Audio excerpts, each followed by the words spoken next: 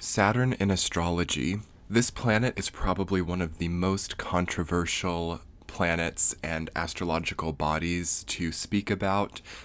Many different astrologers have different opinions on the significance of this planet and what role it plays in a birth chart or in a transit.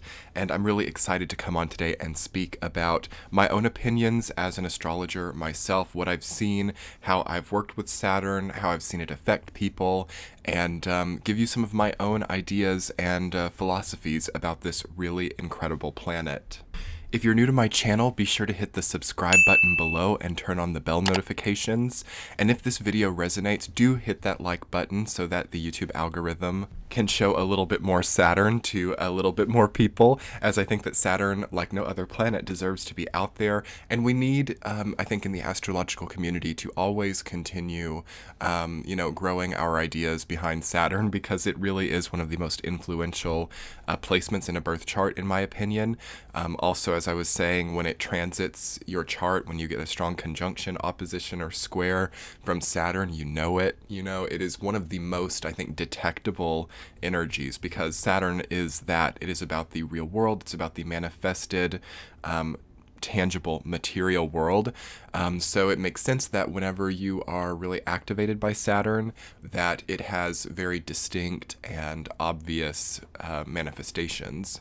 So this video is the 6th video in my Through the Signs series. I've made videos about the moon, the rising sign, Mercury, Venus, and Mars so far, and by the time you're watching this video, perhaps there are even more entries. I will be linking that playlist below, as well as in the top right hand corner, so you can go and check out other parts of this series, because this series has been just wonderful. We love to come together and make these super huge comprehensive videos, as each one of these videos tends to be 1 or 2 hours long altogether, because they're completely comprehensive. I talk about the planet, and then I talk about, other important aspects involving it, and I of course go through every single sign placement for the natal chart of the planet, so the planet through every single sign. And as of now, there are 5 other entries, so be sure to go and check those out if you enjoyed this video. After you've checked out your sign or listened to the entire Saturn video, definitely go and check out Mars, Moon, Rising Sign, Venus, Mercury, and yes, I need to make more entries as well. So if you want a Jupiter video or a Uranus, Neptune, or Pluto video, midheaven video, hit the thumbs up, and that will be a signal to me to make another installment in this series. So without further ado, everyone, let's go ahead and dive right into Saturn. Okay, so intro to Saturn. Saturn is oftentimes the very first planet I will look to when I'm looking at a birth chart for the first time. There are exceptions, sometimes a certain configuration will jump out at me and that'll grab my attention, but I always know that Saturn is usually one of the first places I will focus, if I'm like working with a client, or if I'm also looking at, a transit or an event happening. I will usually look at how Saturn is involved, because Saturn really does make things real, conscious, and tangible for us. So oftentimes the angle of which it is, connecting to another transit, or by which it hits a certain placement in a birth chart, will usually determine how somebody experiences those, placements, because Saturn really makes it real life, it really turns energy into something experienced by humans. So as we start to think about Saturn, and as we start to look into Saturn, I think it's important to think about the nature of energy in general. In this, I guess, plane that we're on Earth, we are in a very, tangible, real, material dimension. And with that being the case, the planet in astrology that we've ascribed the real tangible will probably be most noticeable, and that's why everybody has, I think, such a different opinion of Saturn. If you've done any research into Saturn so far, you've probably seen different astrologers take very different schools of thought with it. So I'll lay some of those out. I would say the most common school of thought around Saturn is that it is malefic, and that it is sort of bad luck, that it is always, creating limitation, restriction, dark night of the soul, existential crisis, crisis in general, causing a sort of warp, I would say, into the consciousness, in the sense that the experiences that we go through while having a difficult Saturn transit are so extreme and so visceral and so problematic at times that we don't really know how to cope from it. It's like pressure, you know. I think that, you know, typically many astrologers associate Saturn, yes, with those limitations, with trials, with pressure, with tribulations, with, control issues, with bad luck, with captivity as well, conviction, sentencing, judgment, solemn experiences, frugality, poverty. All of these things are tied to Saturn indeed. So that is the most like typical school of thought, is that Saturn is going to be evocative of those things. There's another school of thought that shows Saturn as more of in a slightly more benefic light, in the sense that it deals more with empowerment, rewards for long-term commitments, that it represents the benefits of hierarchy, that it represents protection, that it shows quality through trials and, you know, experience and lessons learned through difficulty, that it also inspires ascension through tests, through difficulty, through contraction, okay, through restriction, that there is an overcoming of these like difficult sort of shackled control mechanisms through the facing of them. Okay, so those are pretty much the two main schools of thought. My school of thought is kind of combinative. You know, I don't really ascribe to one or the other. It really depends. But here's how I feel about Saturn. I really do think that it is one of the most conscious choice evoking planets that we deal with. What do I mean by that? We really choose how we work with Saturn, okay? It can be really hard, especially if you, like, you know, for example, having Saturn returns, having Saturn, transiting Saturn conjunct your sun or moon, having that in the birth chart too, just a natal Saturn conjunct sun or moon. This is not an easy time, you know, if you're having that transit, if you're going through that, like, it's very, very difficult. Also, though, there's something connected to karma with Saturn, as it is one of the most karmic planets as well. So I do think that we deal a lot with past lives, and we deal a lot with, how we are going at a larger, more broad momentum, like what the long haul is looking like, what the long term is looking like. And, you know, I think if we're speaking energetically, it is because of Saturn that we have the comprehension of this existence that we have.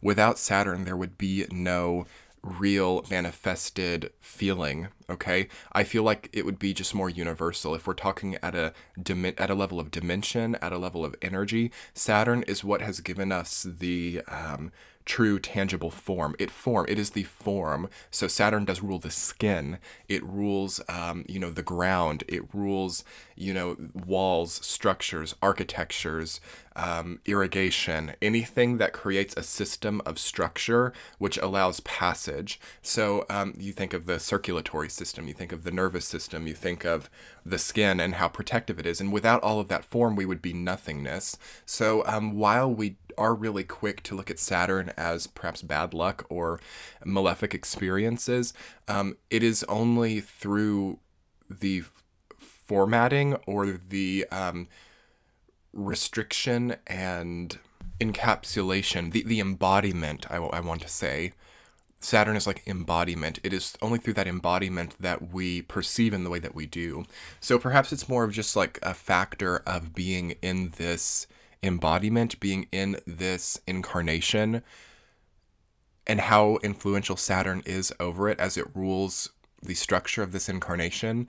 That is just part and parcel of it, I think. And I think what happens is we get many other aspects of energy. If you think of like Venus and Neptune and Jupiter even, the more high-flying, energetic, fun-loving, optimistic energies and bodies, the interplay between all of this can get a little bit messy, so when we have a tough Saturn placement in the birth chart or a tough Saturn transit, what happens is that Saturn tries to then start to embody and create form over those more non-tangible energies. So it starts to really form doctrines around philosophies. In Jupiter's case, it starts to really try to, you know, sell, I don't know, art or beauty in Venus's case. And you get into some pretty difficult things when Saturn does, yes, try to embody and create real structure, form, and value behind things which are not really meant to have that.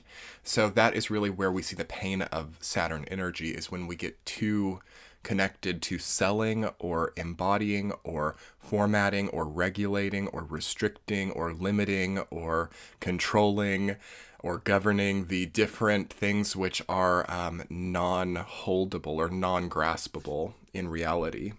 Of course, yes, Saturn does have an evil, malefic side. Saturn and Pluto and Mars, the three malefics. Traditional astrologers say it's just Saturn and Mars, but I say Saturn, Mars, and Pluto are malefics.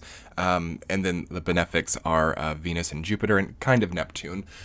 So what that means, though, is that any of the malefic planets will tend within the conscious human mind and ego to be used in a way that creates discord and pain.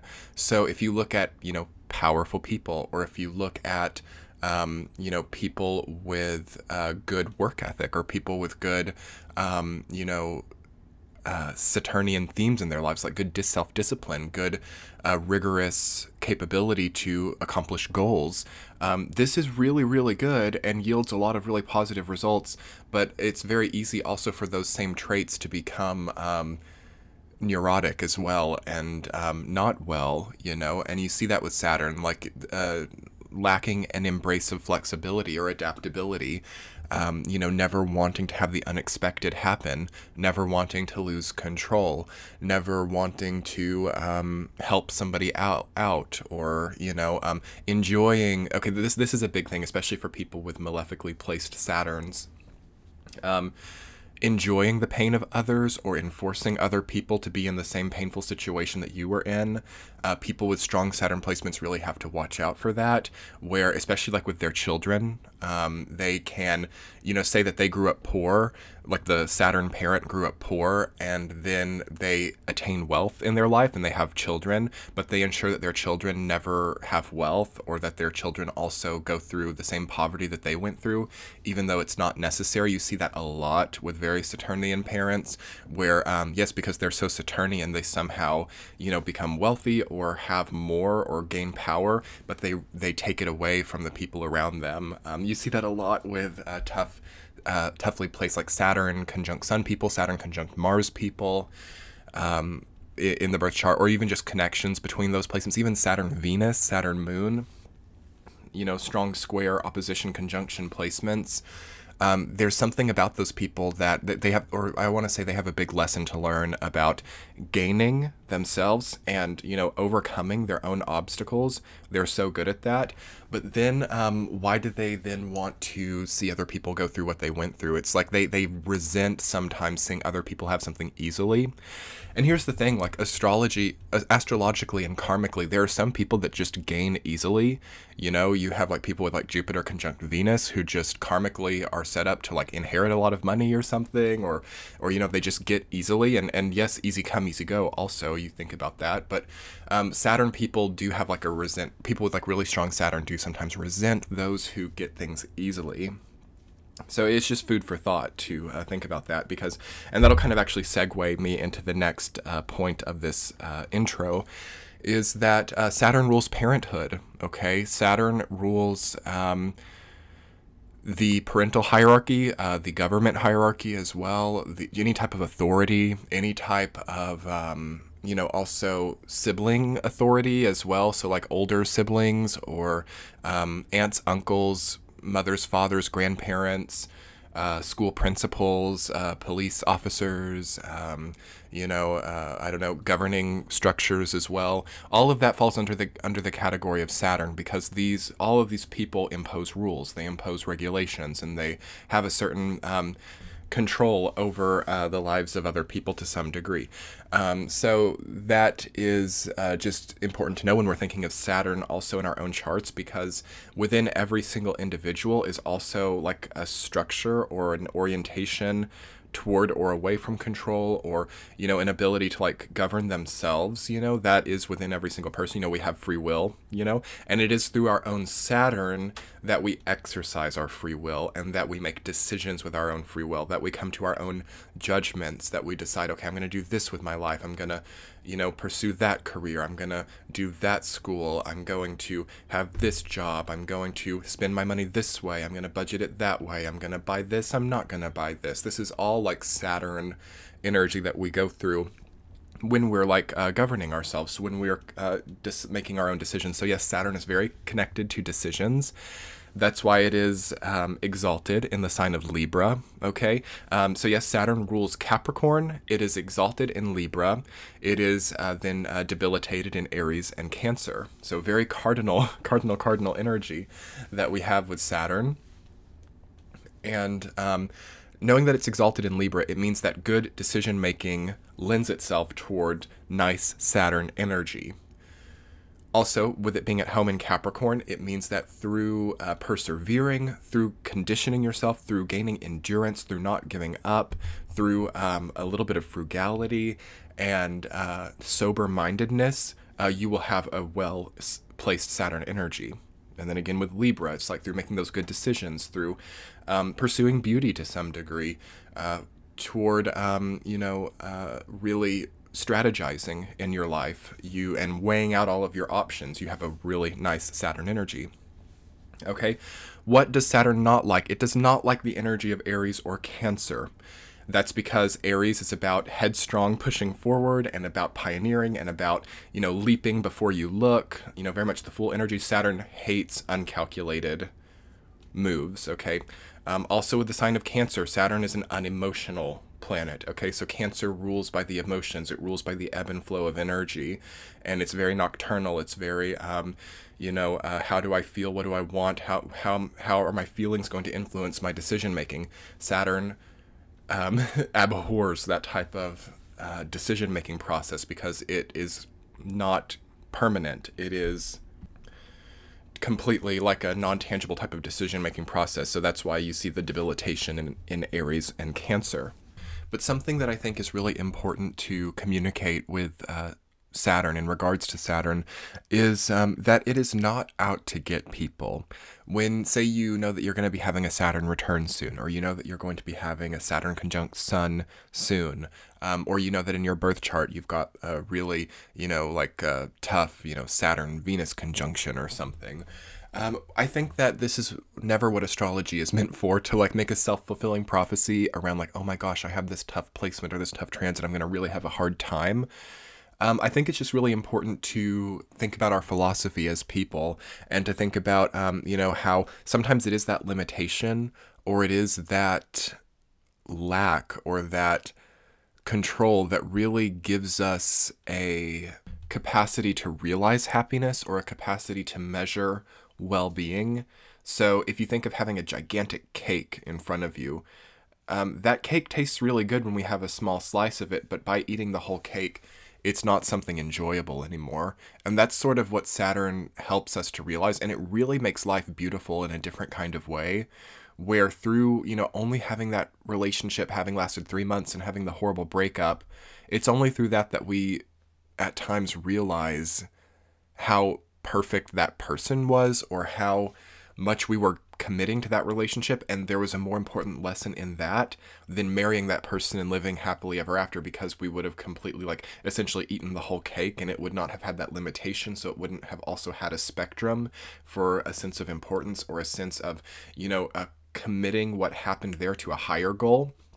So definitely thinking about that too, like how we commit certain things that had difficult endings or had limited outcomes, how that becomes a bigger, more broader, expansive perspective for us. So that's like Jupiter. That's like the interplay of Jupiter and Saturn, because Jupiter is about the expansion, about the philosophy, and about the, you know, higher moral of an experience. And Saturn is also that to a degree, but it's opposite. So it's through contraction. It's the simplification. It's the contraction. It's the regulation. It's the molding and the manipulation. When I say manipulation, I mean like, manipulating something with your hands. Not so much like emotional manipulation. That's not really Saturn's territory. It's a very truth-oriented planet.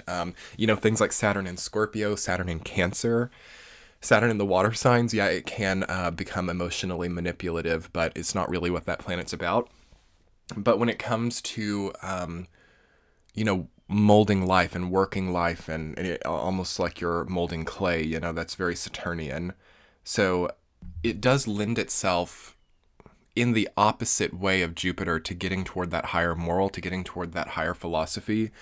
And if it wants to, you know, it doesn't necessarily mean that that will be perceived by every single person, but in the long run, it gets there, okay?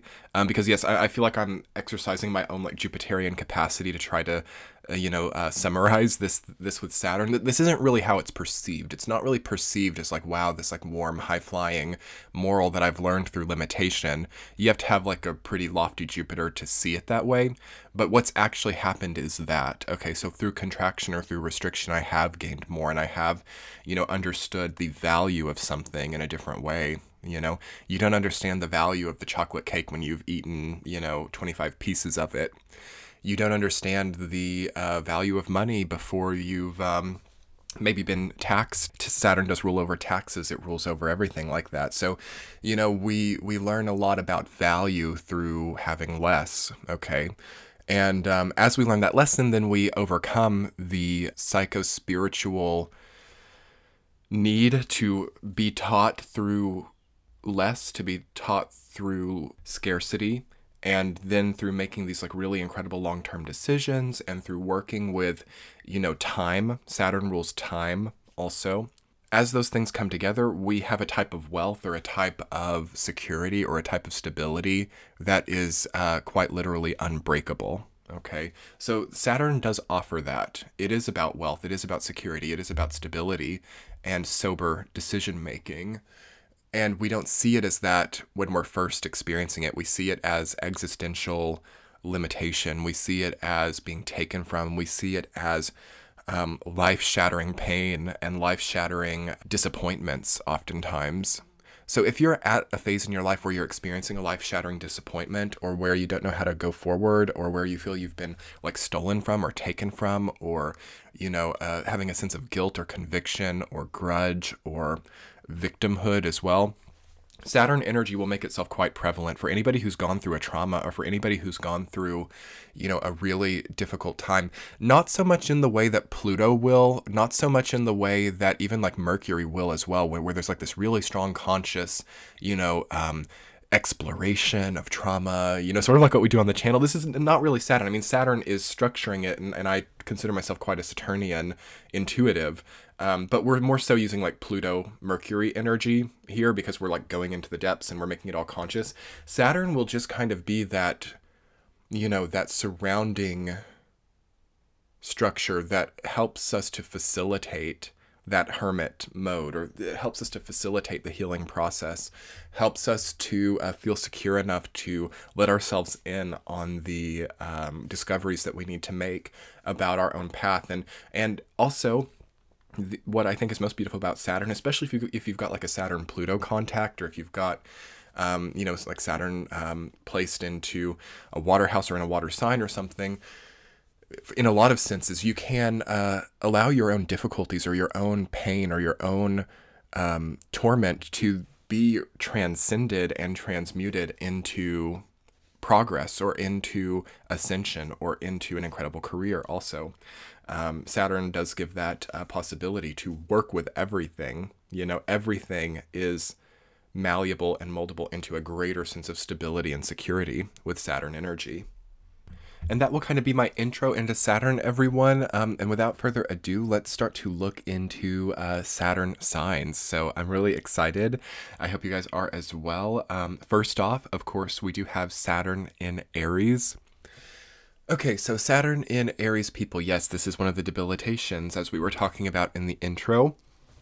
So it's one of the tougher placements for Saturn, because the sign of Aries is about, you know, just pushing forward, and it's about, you know, that really sacred masculine energy of, you know, just progress at any cost, you know, leap before you look. And I think that what this placement in a chart deals mostly with is the control of impulse. So again, Saturn is the control, and Aries is ruled by the planet of Mars, which is about impulses. It's about driving force, life force, motivation.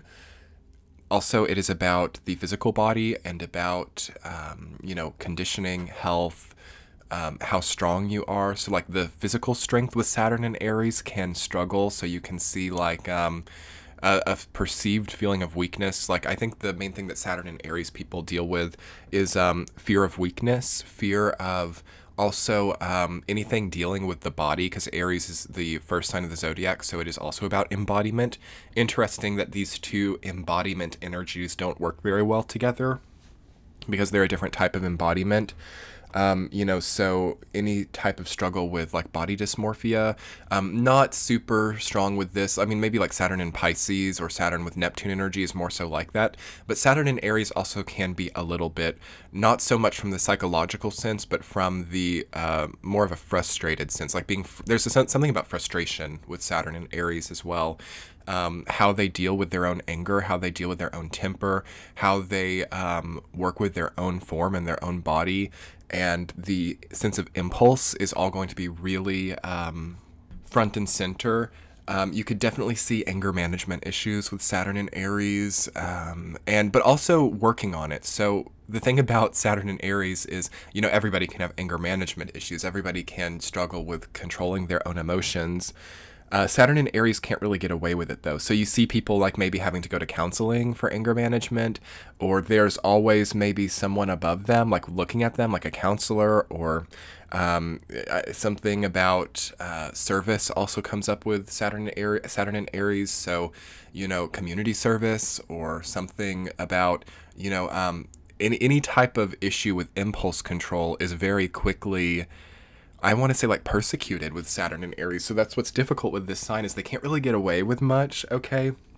It feels like they have to be on their best behavior. It feels like they have to also like keep this in mind. Like they have to really think about, okay, is what I'm doing kosher? Is what I'm doing like, you know, reckless, or is it something that could bring difficulty to myself or other people? Who's paying attention to this? I also feel a bit of paranoia with this placement too, like who's watching me, what am I doing, you know, do I have any privacy? There's something about privacy also with Saturn and Aries, because again, Aries, the energy of Aries, all the fire signs, is a front and center, like watch me type of energy. Anybody with a lot of fire in their chart is popular, or, you know, even if they're not like popular, they're seen or they're watched or they're noticed.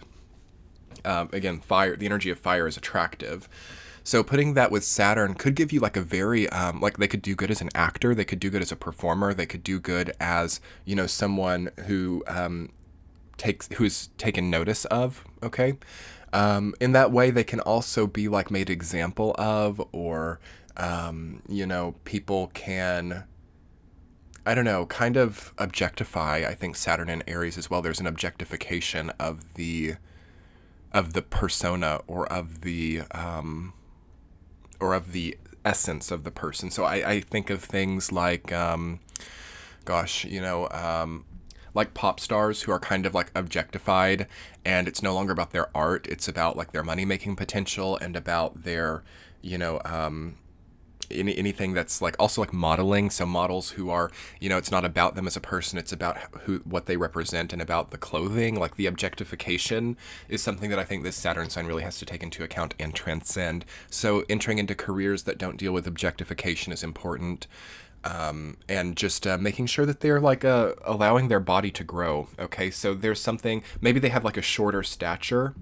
Smaller people in general with Saturn and Aries, because Aries is very small and Saturn is also a very constricting energy, so they might be petite or just, you know, even if they're like tall or whatever, they feel like small energetically, like people, like they have like a smallness in their vibration. So that's just important to keep into mind, and that definitely has its own advantages as well. But again, this is one of the debilitated placements, and, you know, I've talked about this in this entire series, but debilitated is not always a bad thing. It just means when you have a debilitated placement, everybody has debilitation somewhere in their chart. Most of the time, it's very rare to not have any debilitations.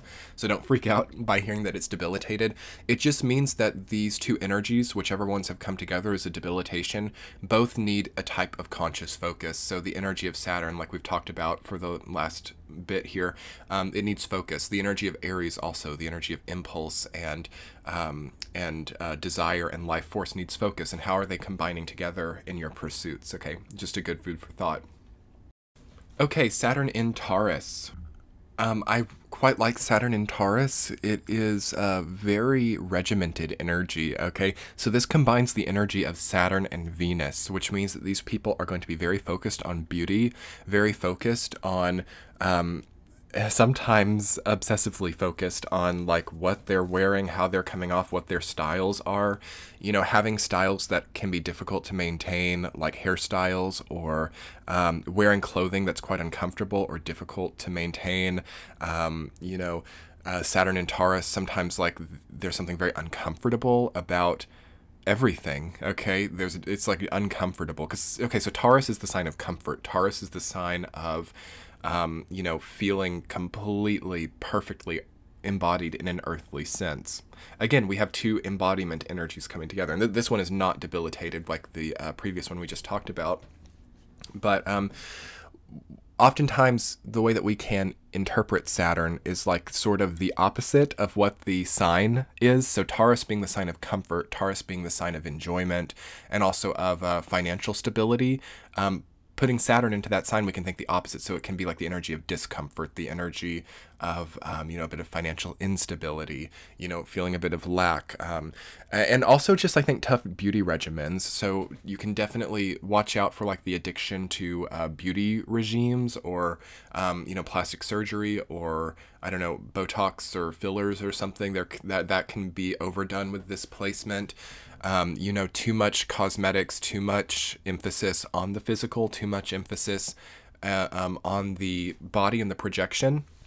You know, I think what we want more so with Saturn and Taurus is more of a ritualization of beauty and something that is enjoyable and brings you a sense of power. So yes, having that like wonderful skincare routine, having, you know, those beautiful fragrances, having all of those things, but not being like too obsessive or constricting with them at the same time. Also, aside from the physical appearance with Saturn in Taurus, there can be a self-limiting belief about money, about value, about, you know, houses as well, property. The second house, which is what Taurus rules over, is about what we own. It's about, you know, tangible things aside from their emotional value. It's just about tangible things. So houses, money, real estate, not having an emotional connection to those things, but just having an ownership there. So putting Saturn in that area, you might have like a lot of inheritance, or you might have you might inherit a lot of objects, even if it's not like very valuable things. You might, like, one of your parents could have been a hoarder and you might inherit all of that and have to deal with it. I see that a lot with Saturn and Taurus, like inheritances that are valuable but also very difficult to handle.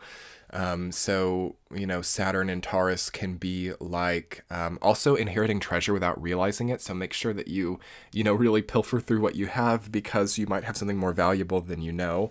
But inheritance is very indicated with this axis. Saturn in Taurus and Saturn in Scorpio both deal with inheritance. So that can also be like the inheritance. This is more so for Saturn in Scorpio, but Saturn in Taurus, as it is the same axis, can also deal with inheriting beliefs, inheriting emotions, inheriting an ancestral way of coping.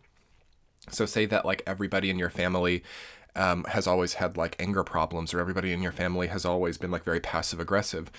Saturn in Taurus, you'll start to inherit that, and there's actually a possibility to change out of it, or to, as I think that's one of the reasons that with this incarnation of Saturn and Taurus is going to be about changing an ancestral karma or changing an ancestral emotional pattern. It could be. That's more so with Saturn in Scorpio, but I see it sometimes with Saturn in Taurus too.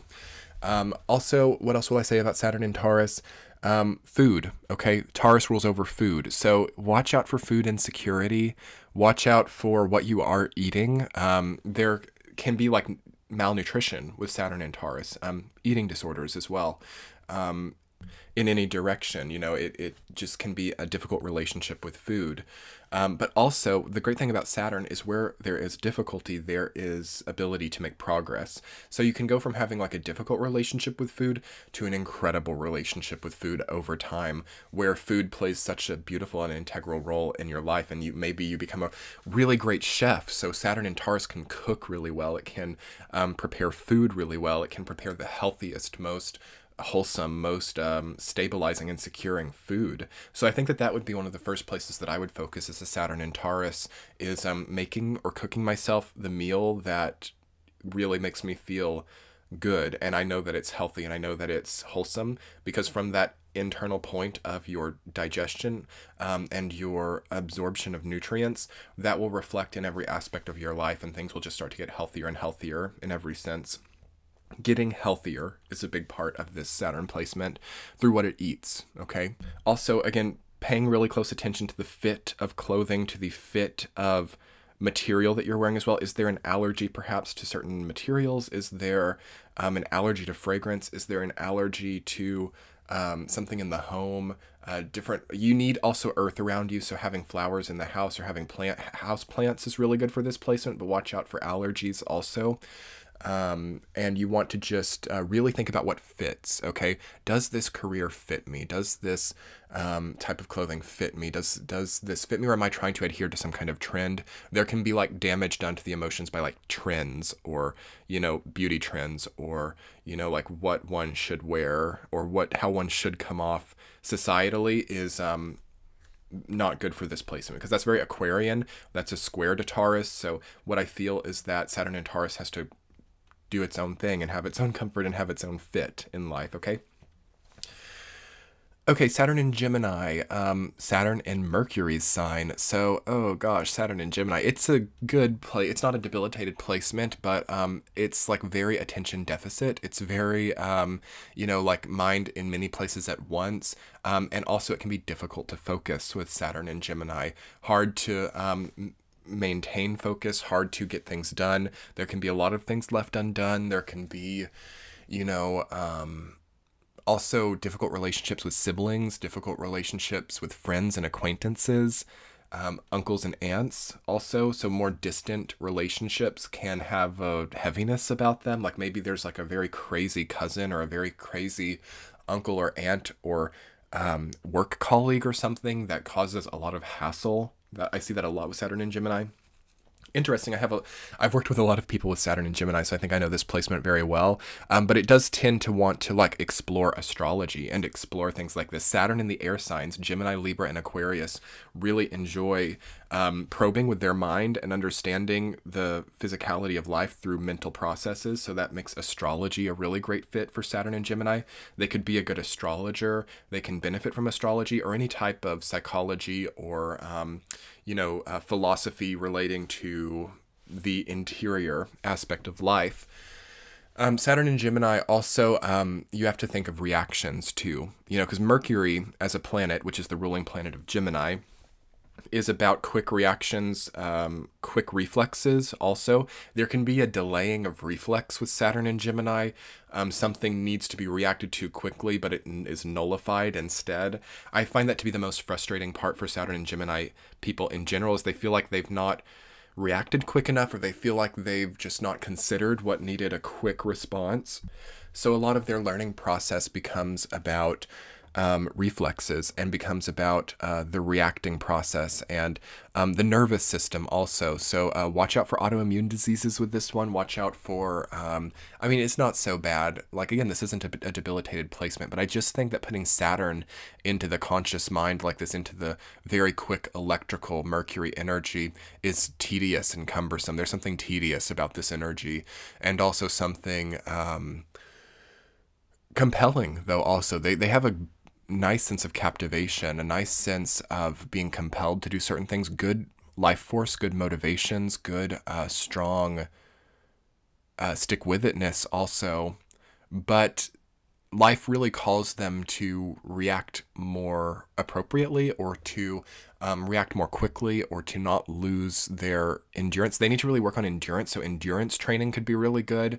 Long distance running, anything that builds up their endurance, because there's something that struggles with endurance with this one, because it's so quick, and they're more so of a like, they use all their energy really quickly, and then they have to rest for a long time. They use a lot of energy, then they have to rest for a long time. And that does not really lend them to making the progress that they want. Really, really good goal setters, really good strategizers. All of the Saturn air signs have a great ability to think something over.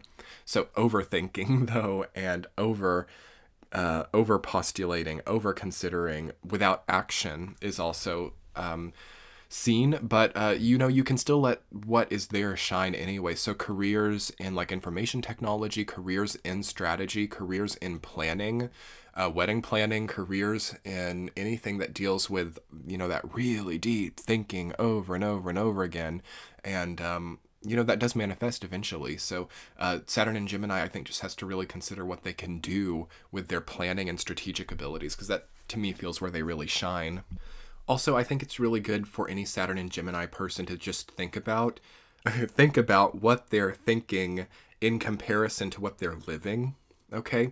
Again, the duplicitous nature of Gemini is reflected here and made real. So there might be a very different internal world as compared to the external world that they're living. They might be living a totally different life on the inside than they are on the outside. Watch out for a double life, or any type of two-facedness, because Saturn really doesn't like this type of thing. Saturn likes for things to be more transparent and more wholesome and more strong and one in the identity, like O-N-E, like one identity, not like multiple identities. Watch out for like making aliases or being a lot of different people with this placement. Yeah, that's really interesting. I think I just hit the core of this, but even if it's not official like that, like, are you like going to different towns and like, I don't know, like maybe you drive 3 hours away to a town that you never go to, and you give yourself a new name for the night or something, and you're like, today I am Greg, and I'm not Sky, I'm Greg for the day, and I think that Greg works at an accounting firm, and Greg is going to retire in 5 years and make a new company or something, and today I'm going to be Greg. Like, there can be a craziness like that. Like, to a degree, it can get a bit dissociative with Saturn and Gemini. So you want to look out for that, like the desire to be somebody else, or the desire to be somebody else for a day. To kind of like pretend that you're not who you are, identity issues with this one. And of course, I'm exaggerating a little bit with that last hypothetical, but I think what I'm trying to get to is that Saturn in Gemini is having to watch out for that, about being someone that they're not, about multiple identities, about aliases, about, lack of authenticity, about grass is greener on the other side. Greg the accountant lives better than me, so I want to experience Greg's life for a day, that type of thing. And I think that can be channeled in a more positive way, like experiencing other cultures. Again, this is the Gemini Sagittarius axis, so, visiting foreign countries and seeing the way that others live lives can be very good for this placement, and drawing up comparisons. And so maybe the life of an anthropologist would be really, really wonderful for Saturn in Gemini. Saturn in Sagittarius also, or anything in the arts, anything that, or acting also, anything that lets you, in a, I guess, appropriate way, see other identities or experience other identities. Foreign traveling, living the life of, I guess, a French person for a day, for a week or something, as you're on a vacation to France or on a work trip to France or something. Acting, getting to play people from different walks of life in character could be really good for Saturn and Gemini. I feel like this placement really needs to experience other identities in a way that is maybe benefiting them, or like for official purposes. So, being an author, writing in first person as another person and then selling that book, being an actor, playing different roles and being compensated. Like, there has to be some kind of Saturnian officialization of it, and it's not like something that's channeling in a kind of like freaky way where you're like thinking, I think I'm just going to make an alias and start, you know, flying to New York once a month and being a different person. Like, not good for Saturn and Gemini. Something is crazy about that. But I feel that it's like a desire that a lot of Saturn and Gemini people have. So how can you hone in on that in a way that actually works for you and in a way that is like appropriate? You know, maybe starting a business like with a very creative name and like a very creative branding, and you get to kind of live as that brand, like things in like very officious Saturn ways of experiencing different identity, I suppose, would be indicated for this Saturn placement.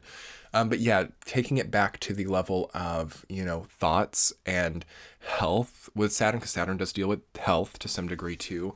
You got to keep your mind healthy. You got to keep your body going, and I think exercising and anything that keeps your like endorphins in a healthy place, all of that. I'm not an expert in this area, but it feels like I guess the biochemistry needs a constant sort of resetting through exercise or through something that is unquestionably healthy. So interesting on Saturn and Gemini. Saturn in Cancer. Okay, so let's talk about Saturn in Cancer now. The other debilitated sign of Saturn. So why is Saturn debilitated in Cancer? That is because Cancer is ruled by the moon, and probably the least two compatible bodies in the sky is Saturn and the moon. For any of you who have had strong Saturn-moon conjunctions natally, or have had the transit of Saturn conjunct moon, you would know that these are not good companions, Saturn and the moon. Completely opposite, completely different. The moon being about emotional comfort, being about life's natural cycles, being about letting your own sense of livelihood influence your decision making day to day. The moon is never the same. So the moon has phases. It goes from its new phase to its waxing phase to its full phase to its waning phase and back to its new phase. And this is a cycle. And Saturn is about preserving and conserving one wholesome thread. So by virtue, both of these bodies do not, I guess, approve of one another, because the moon sees the value of shifting and of changing and of never staying the same, whereas Saturn sees the value in always staying the same and having that strong identity and having that strong, unwavering sense of self. They both of these bodies deal with the self from a completely different perspective, so they clash, you know. When Saturn and the moon come together, Saturn is then forced to go through these like never being the same, ebbing and flowing cycles. And then the moon is also then forced to not transition or to not shift also. So it's a very painful combination of energies. So my heart reaches out to anybody with Saturn in Cancer. I know people who have Saturn in Cancer in my personal life, and they do not have a very easy emotional time. They're tough. So these are like tough people, especially as they get older. You know, a lot of people might think that Saturn in Cancer is like, you know, whiny or Eeyore-like, and they can be major Eeyores. They can be major like dark cloud all the time. But ultimately they're very tough, especially in things that are usually considered difficult for other people. So going through that really torrential divorce or going through that really difficult breakup or life change is not so difficult for a Saturn in Cancer. I mean, it's really hard for them, but they don't express it. However, things that are like smaller can send them over the edge. So like they might have gone through that horrible divorce and been like a really stoic person throughout it, but then, you know, their friend and them have set a date for like lunch or brunch or something on, you know, that Saturday in March, and the friend calls and cancels, and the Saturn and Cancer person completely loses their constitution. You know, they completely like go over the edge about a small like change in plans or a small shift. That happens a lot. There can be a bit of a neurotic tendency when it comes to unexpected changes. They're very timely, so very good regimented. Typically, I see that they're usually early for everything, like appointments. They will sometimes show up, like if they have a date or if they have something that they have to be to, they are typically always early. Okay, just a fun little fact. So thinking of that in every sense, you know, always being early to anything, always, you know, valuing time. They really value their own time. They really also are very frugal. There can be a hoarding mentality also. They can be collectors. They can be collectors of money, collectors of stamps, collectors of scrapbooks, collectors of photos, collectors of cars. collectors of property, collectors of grudges as well. They hold a grudge really strong. This is like the energy of grudge holding, and they have to watch out for that. Also, what this Saturn sign really has to be careful with is really pushing people away. So there's a very bitter point in this placement, a very tender point, about like wanting a sense of family, because Cancer rules over family. Saturn does as well. Capricorn Cancer axis is about family. So they tend to really want to control their family. They tend to really want, even if it's not to control them, to have that strong family unit. And the thing is to have a strong family unit, it takes a lot of control, and it takes a lot of value, and a lot of, you know, in this era, in this paradigm, to strengthen the family unit requires a lot of, you know, willingness to enforce that Saturnian hierarchy that we were talking about with family, you know, so like the mother or the father figure having control, and then the grandparents also having a certain type of control, uncles and aunts. So they do have a strong connection to familial hierarchy in that way. And what usually happens, though, is you see Saturn in Cancer, people who have not healed this connection to hierarchy or this connection to family, or who have not healed from their own like connections with the disciplinary parent that they had, whether that be the mother or the father. They tend to have estrangements, okay, from family. So they can have estranged children. They can be estranged from their own parents. They can be estranged from siblings. And sometimes they can have children also who do not see their value, okay? Or children that are just like overwhelmed by the heaviness of the Saturn and Cancer person. It is probably one of the heaviest placements to have. Again, I know, so if you're listening to this and you have Saturn in Cancer, I don't want you to worry. I don't want you to like freak out or to like let this interpretation be a downer. We'll talk for a second after we come through this about the good points of Saturn in Cancer.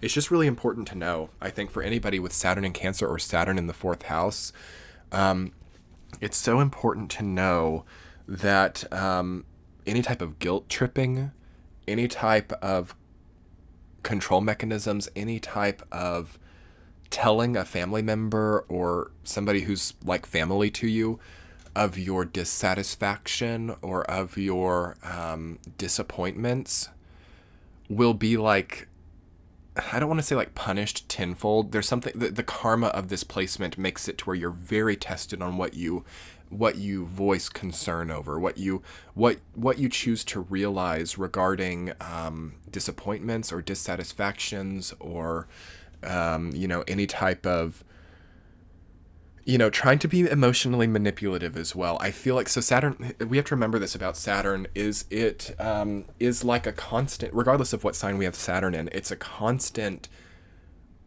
view, it's a constant testing, it's a constant sort of energy that watches us, engages our choices, and then sort of creates karma around them. So Saturn in Cancer in this debilitated sign is like constantly sort of testing you on family. It's constantly testing you on, because again, Saturn can be about disappointments, dissatisfaction, and using those as control. Cancer can be about emotional manipulation and about, you know, using emotions to get results. So it's not a nice combination where people can use their own sense of dissatisfaction to emotionally manipulate. People can, you know, try to kind of lord over other people with their own emotional crises. You can also see, especially if Neptune is involved, like false memories with this placement. So having had maybe a difficult relationship with somebody, you can actually start to make the experience more difficult in the past than it actually was. Like say that you, I don't know, you encountered a family member who's estranged, like from you at the grocery store, and you see them and you have like this awkward exchange and they kind of just like move past you and they don't acknowledge you. Say that you see them and they just turn the other way and they walk away. And what you can do, like a week later, you're remembering this happening and you start to like create new aspects to the story. Like they saw me and they snarled at me and then they turned away when they never even made eye contact. You've got to really watch out for this. I see this a lot with Saturn and Cancer people where they will kind of really probe a memory and not totally falsify it, but convince themselves that something about a past situation was more malefic or made more problematic than it ever was. Okay, so what would I call it? It's like a catastrophizing of the past, or a catastrophizing of memories, and an intensifying of connections with other people, to the point that there can be a bit of delusion, especially if the moon is close. This is also with all the Saturn in the water signs. Saturn in Pisces, Scorpio, and Cancer, but especially Saturn in Cancer, can struggle with delusions, because again, Saturn is the real experiences, and the water signs are not fixed and stuck like Saturn is. So it combines those two energies and can give you a bit of a wavering idea of reality. Okay, it's not to freak anybody out. It doesn't mean that you're delusional. It doesn't mean that you're, there can be other placements in your chart that totally offset this and give you a very, very good, capable grasp on reality. And this can always be overcome. What I'm trying to really get at, especially for people with Saturn and Cancer, is that you've got to really hold yourself at a high level when you're remembering, when you're justifying bad feelings. Like maybe you just don't like somebody, and everybody has people that they are not fond of, but watch out for making a false memory about somebody and saying, okay, that person, snarled at me when they never even noticed you. But now you're maybe making that false memory, and now you're telling other people about it, and it's totally changing reality for everybody. And then this person who never even saw you at the grocery store is now starting to gain a bad reputation, because Saturn in Cancer actually has a strong power at sort of emotionally defining other people. Really important. Watch out for it, because that's part of this debilitation, is you can very easily cause damage to another person's reputation, or very easily create the emotional consideration from other people to other people. So that's a very strong power to wield, and it might sort of always be a constant test from the universe about how you might do that, because I think the really awesome thing about this placement is how much they can be empathetic, how much they can give like a real representation of what happened. Once they really fix this reality issue, and they really allow their memories to be true, what this placement can do is it can totally overcome any type of falsity about reputation or about real things that have happened, and it can move into this place where it's almost like symbolic. I've noticed that these people, especially if Saturn is like above the horizon, in Cancer, they can become like a symbol of their community. They can become like a symbol of a certain way of life, almost in like a matriarchal sense, because Saturn is actually a matriarchal planet. It does rule patriarchy as well. It's like both, but in Cancer, it's very matriarchal. So there's this great ability to be sort of a divine mother or divine feminine type of person once this energy ascends from these like really gritty, visceral, painful, emotional things, experiences. And that's what's hard, is once they kind of get a taste for that, you can get like a very addicted to those difficult emotional experiences, and sometimes you don't want out, and you think you want out, but you don't. Watch out for indulging in painful emotional repetition. Once you get out of that as a Saturn in Cancer, you can really emerge as a sort of hopeful, strong, prosperous person. As again, inheritance is represented with this placement. Family land, family legacy comes up with Saturn in Cancer. So it's like the tightrope between, having complete adversity and complete existential chaos, and then between having, high-flying success and strong legacy gained, is very thin. There's a very thin veil between those two things, and you have a very easy choice, actually, which side you want to fall on as a Saturn in Cancer. There's something completely with the equal and opposite reaction, liberating and strengthening and reforming of a Saturn in Cancer's ability to be that leader of their family, or be that strength for other people, to the degree that they can totally like elicit transformations and elicit emotional evolutions in other people by maybe maintaining a bit of emotional ambiguity. That's really what I would recommend for Saturn in Cancer. You know, anybody can feel how they want to feel. There's no need to, you know, limit or restrict around that. But I would think Saturn in Cancer about how you might actually be really imposing a lot of regulation on the way that other people around you feel by constantly being such a powerful emotional force individually, but around other people, you know. That's what Saturn in Cancer has to watch out for, is imposing their emotions on other people. And what they don't realize that they're doing is that they are really hardcore controlling other people's emotional atmosphere without trying. It's not that, I know that it's not that Saturn in Cancer wants to do that. Watch out for having to vent to every single person. Watch out for having to tell your emotional life story to every single person. Watch out for like making an identity around having some kind of emotional catastrophe. You know, we all do have an identity around our emotional experiences.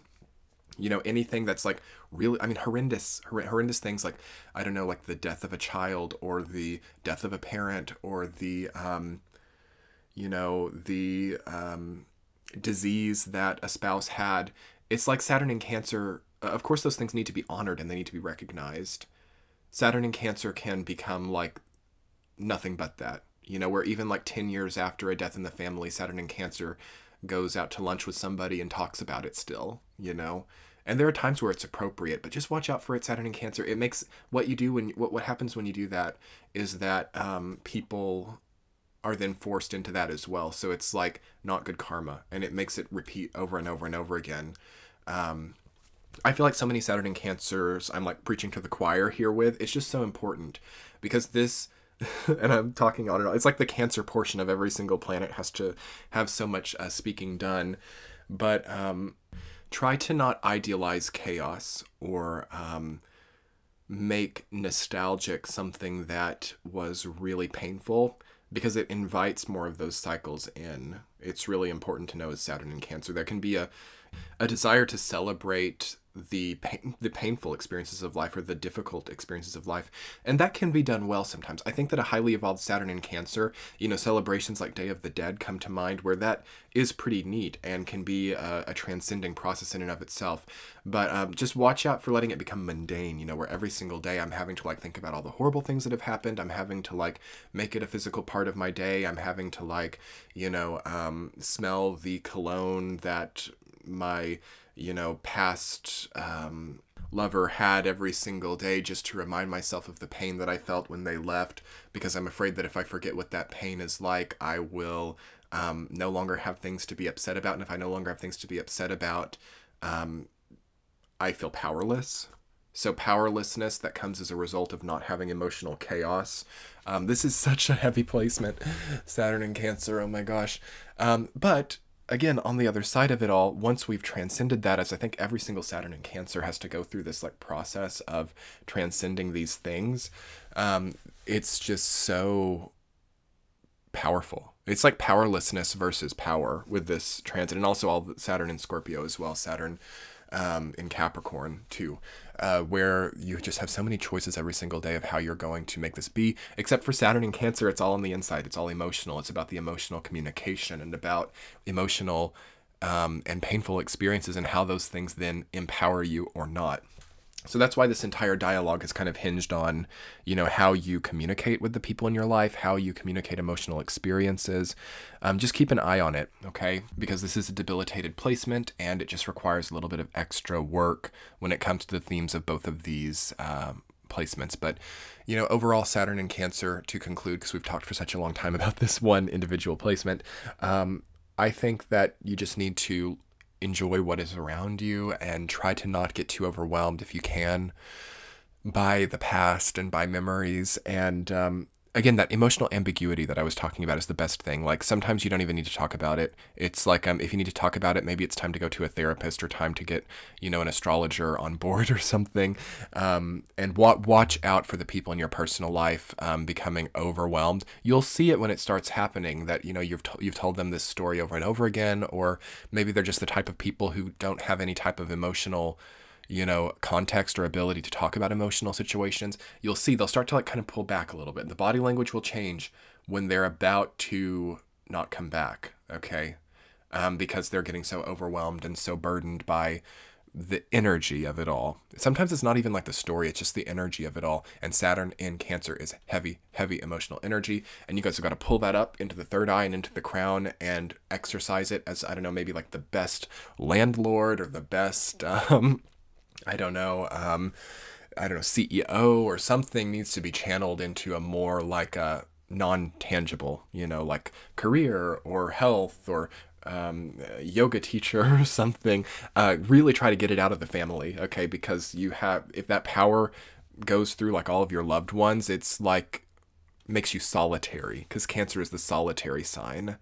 So you can really push people away if you're not careful. But also you'll find like new loyalties. I feel like with this, again, it ebbs and flows so much. It's such a difficult energy actually to talk about, because, you know, while you can push people away, you can also create the most strong like family unit. It's like extreme, you know, one way or another with this placement. Anyway, let me know, comment below as a Saturn in Cancer, like what your experience is. I hope that this does not come off too tough. Remember that there are other placements and other aspects to a chart. This is not like a self-fulfilling prophecy. There are things that can offset this or contradict this, and try to take it with a grain of salt. Just remember what we talked about here, and if you remember and take into account like where there gets into a tough territory by what we've talked about, you can have a perfect ability to balance this, okay? Moving on.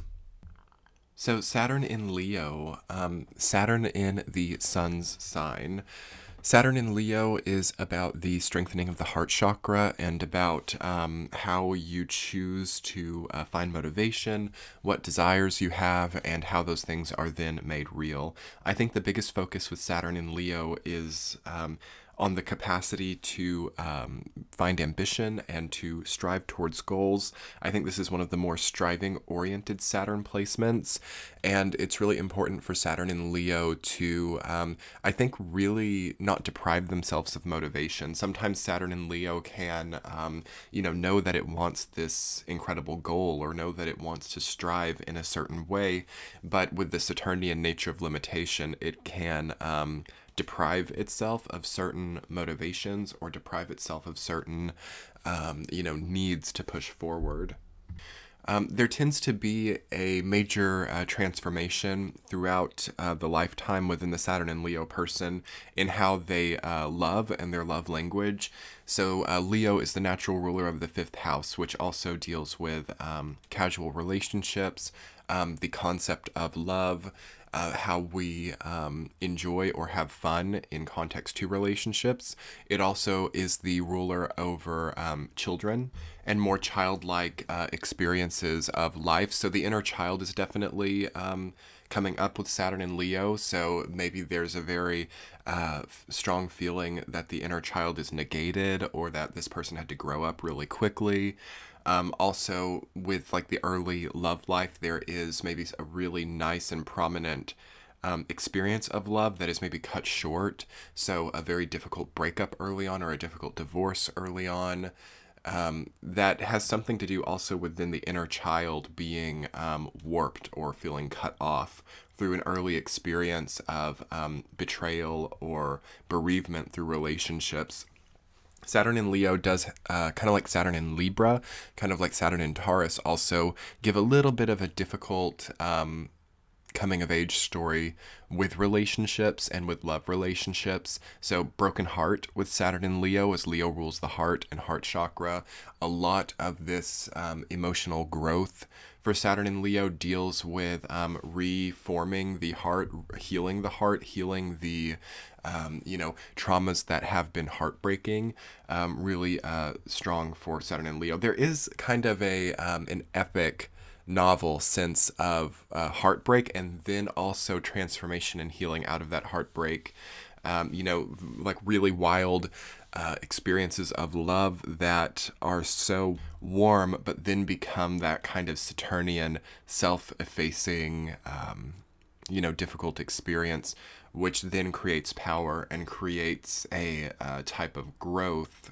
But I think one of the most important things for Saturn and Leo is that they really watch out for any type of like over dramatization of things, or really beware of people who are very obviously problematic. So getting into a relationship with that person who's like very clearly broken, with the thought that you can fix them, or the thought that things will change, or that they will change their character by being in a relationship with you.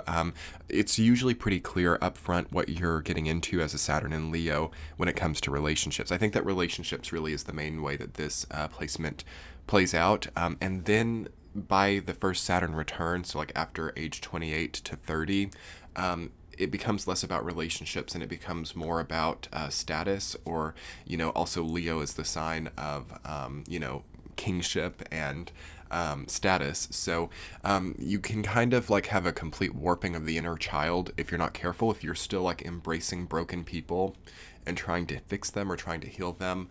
After the first Saturn return, there can be a warping of the inner child, and life can become all about status, positions of power, or just position in society also. So yes, marriages that come with position, relationships that have status implications as well is usually, you know, typical with this placement.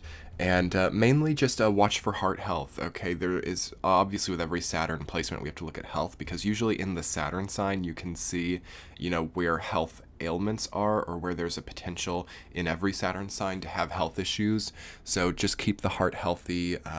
You know, really watch out for becoming an adrenaline junkie, or someone who needs like constant, you know, drama, or constant even motivation, constant ambition, something that like constantly is getting your heart rate up and constantly making you, you know, have these like chemical experiences of the body. Watch out for that as Saturn and Leo, because you can see like heart problems or circulation issues, anything that deals with like blood pressure or things like that can come up with Saturn in Leo or Saturn in the 5th house.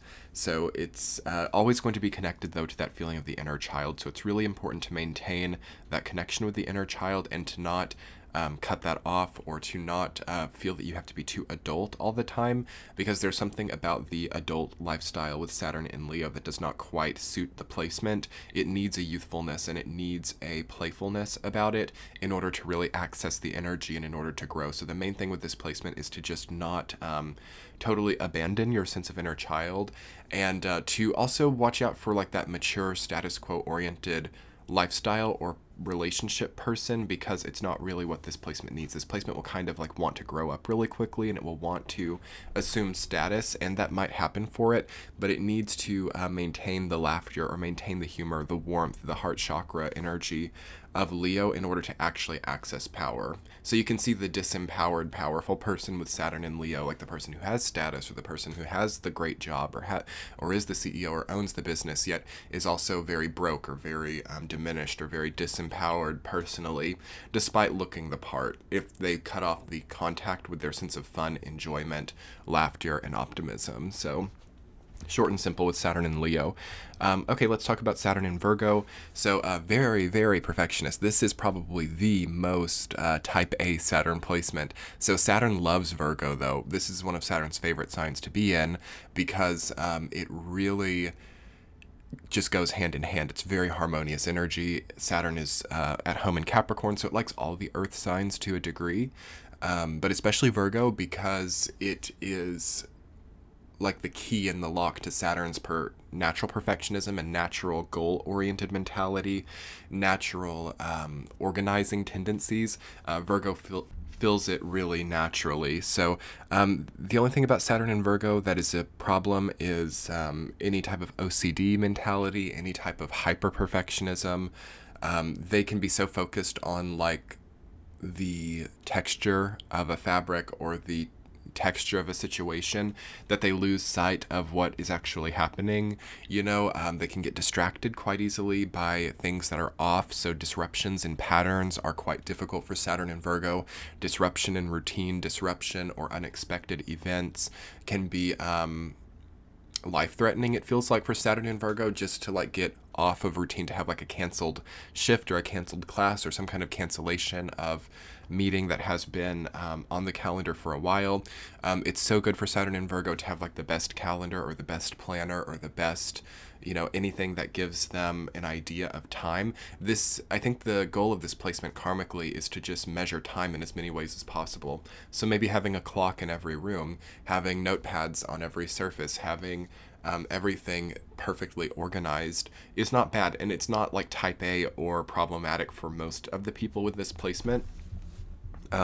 But once they get organized and once they get things together, they then have to be able to operate aside from that. You know, sometimes even Saturn in Virgo or Saturn in the 6th house can be so oriented toward planning and organization and optimization that they don't actually do anything beyond that. You know, they can plan out their schedule or they can plan out all their actions, but then they won't actually become executive within that, or they won't actually then sit down and do things aside from that planning or strategic process.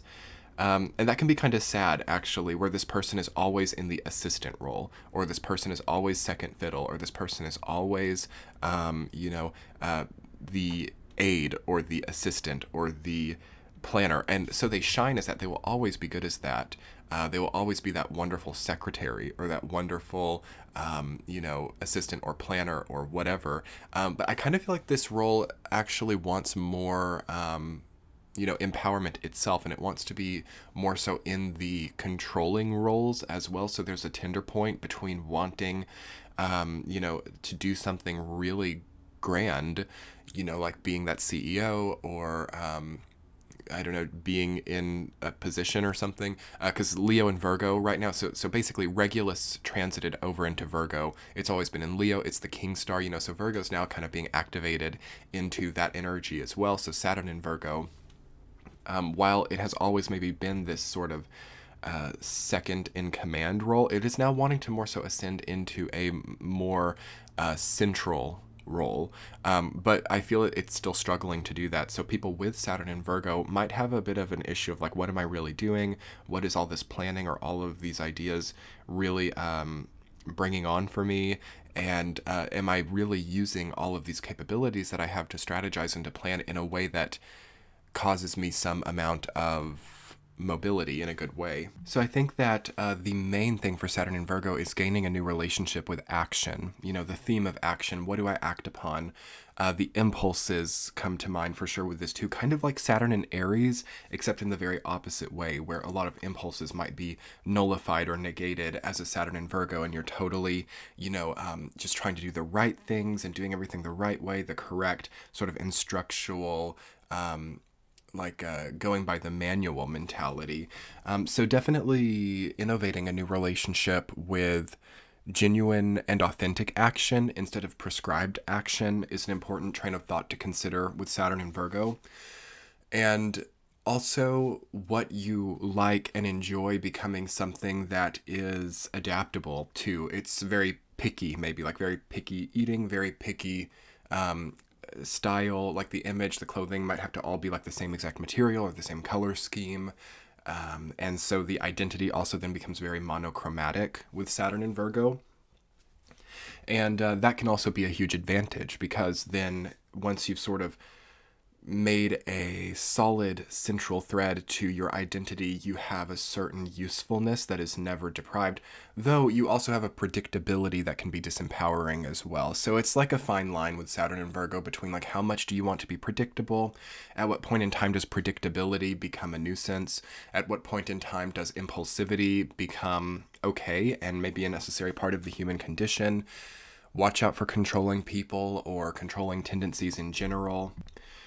Any form of over compulsive dieting or need to totally control the shape or form of something, or to be involved in the control of like everything in your life is, you got to kind of maybe let go of certain things and foster a more cohesive relationship with the themes of release, okay? Because it's kind of a graspy energy too, kind of like Saturn in Cancer, but not quite so extreme, where it's just like your own sense of personal precedence, your own sense of personal routine is something so integral and so attached to your being, that any threats to that can be something that are more serious than they need to be. So letting go, letting God, releasing is a good strategy to kind of feel a little bit more happiness, because Saturn in Virgo is really challenged in allowing a happy situation to exist, allowing for a natural momentum to work itself out. Watch out for trying to have a hand in everything, for trying to kind of like have an influence over every single aspect of your life. And because then if things start to go bad, you feel a lot stronger sense of personal responsibility. Responsibility is so huge with a Saturn in Virgo person. So the more that you pull out of, the less I feel like liable or responsible you are for certain things too. And that can be maybe an advantage too. So definitely awesome to form a certain specialty, to have a certain talent and capability that you adhere to and use, and try to watch out for like getting off into other territories or shooting really high in territories that are not very specialized for you. Maybe it's good to, like, if you want to do those things, to study it up a little bit, to get those talents and then to move into it. Because again, I think Saturn in Virgo, there's something about having your hands in too many places that can kind of come back and be a bit of an issue.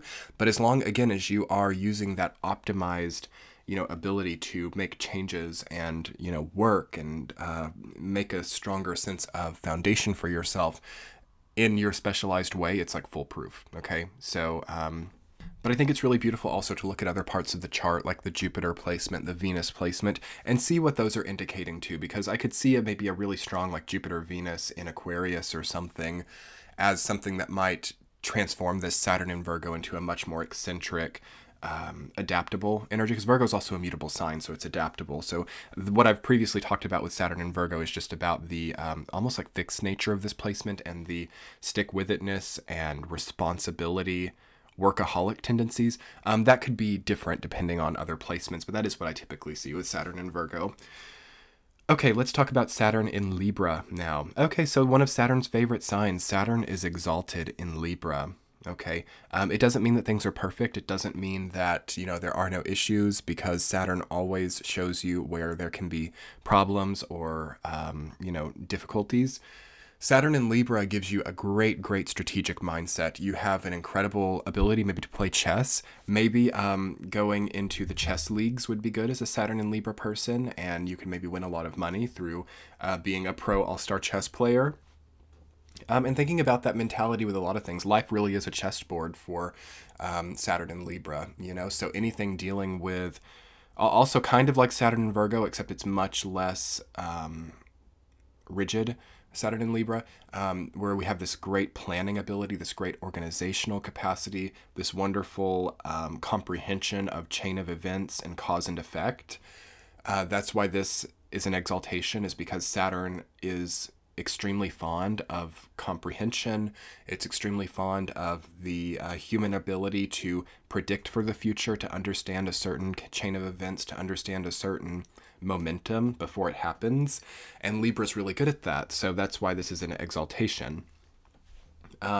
This can also be a very like budget oriented transit or placement as well, you know, transit or placement, because what you see with the energy of Libra is the weighing the balance. You know, how much do I want to gain? How much do I want to lose? How much am I willing to give to have this? How much am I willing to, you know, take to get this as well? So the give and take mentality, the compromise mentality is very well honed with this placement. And that's why these people are quite gifted when it comes to, I don't know, being like a banker or a politician or someone who's very good at negotiating, a business person. Saturn in Libra tends to denote wealth and, you know, not even always money wealth, but like maybe, I don't know, like status capital or having the right relationships. There's something very diplomatic about Saturn in Libra, as well as Saturn in Sagittarius. There's a great ability to have like diplomatic capital, so like knowing the right people, that type of thing.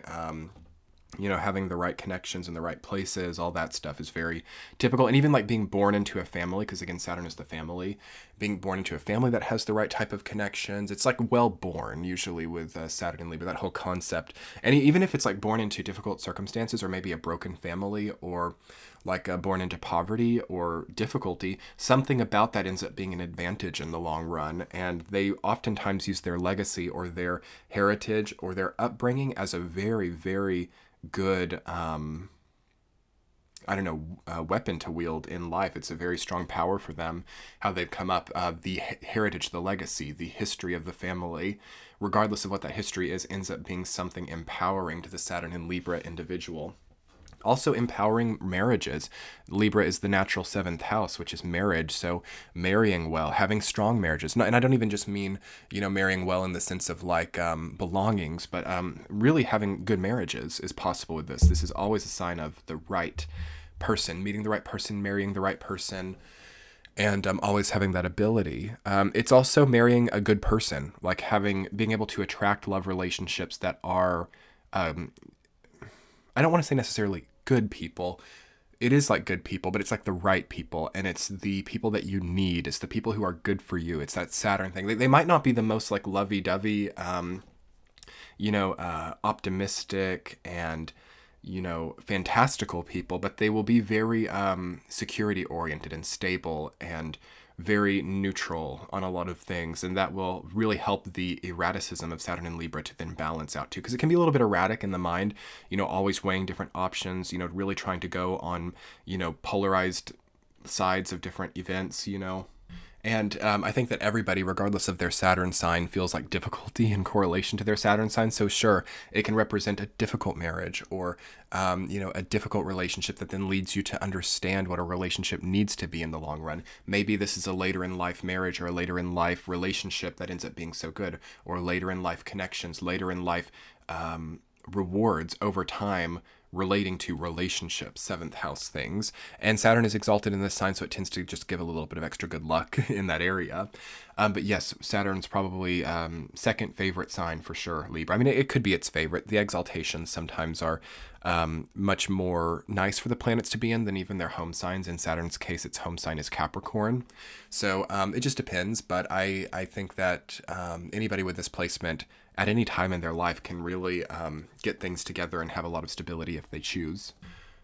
Okay, Saturn in Scorpio, Saturn in Pluto's sign, Saturn in the 8th house. What would I say about this placement of Saturn? Very, very solidified and stabilized in areas that are hidden or secret. So anybody with this placement is going to have, I don't know, a lot of things where people don't know that things are.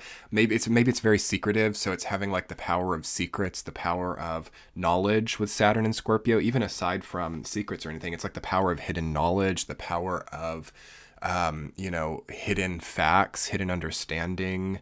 You know, astrology becoming maybe a big part of your life as Saturn and Scorpio, any type of occult arts or occult, you know, study. And when I say occult, I don't even mean like, you know, anything that's like superstitious. I more so mean things that are not like mainstream.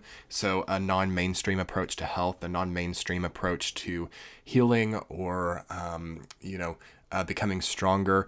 A very, although this can be a very superstitious placement, I will say it's like superstition becoming real. So, you know, maybe you never like walk under a ladder, or maybe you really think about and ponder the significance of certain experiences in your life. Like, okay, so I saw when I went out on that day and I was like out on the pier, the clouds completely covered the sun and it became very dark, and the waves crept up. And I think that because that happened, it means that I'm actually in an existential crisis and I need to have a big change in my life. There's a lot of like allegorical thinking with Saturn and Scorpio. What is the bigger like a very symbolic energy as well, like the symbolism of certain experiences. Like there's no such thing as a coincidence essentially with Saturn and Scorpio. There's no such thing as things happening for no reason. Everything has a reason. Everything has a sort of symbolic undertone, and timing is very fortunate for Saturn and Scorpio. And not always fortunate, but it's something that they have a very strong hidden capability with, is the art of timing, I'll call it, for Saturn and Scorpio. So the art of timing, also horrendous trauma for Saturn and Scorpio. This is a nasty, nasty placement for like unseen, unknown emotional experiences. It ends up empowering the Saturn and Scorpio person in the long run if they can not succumb to escapist fantasies.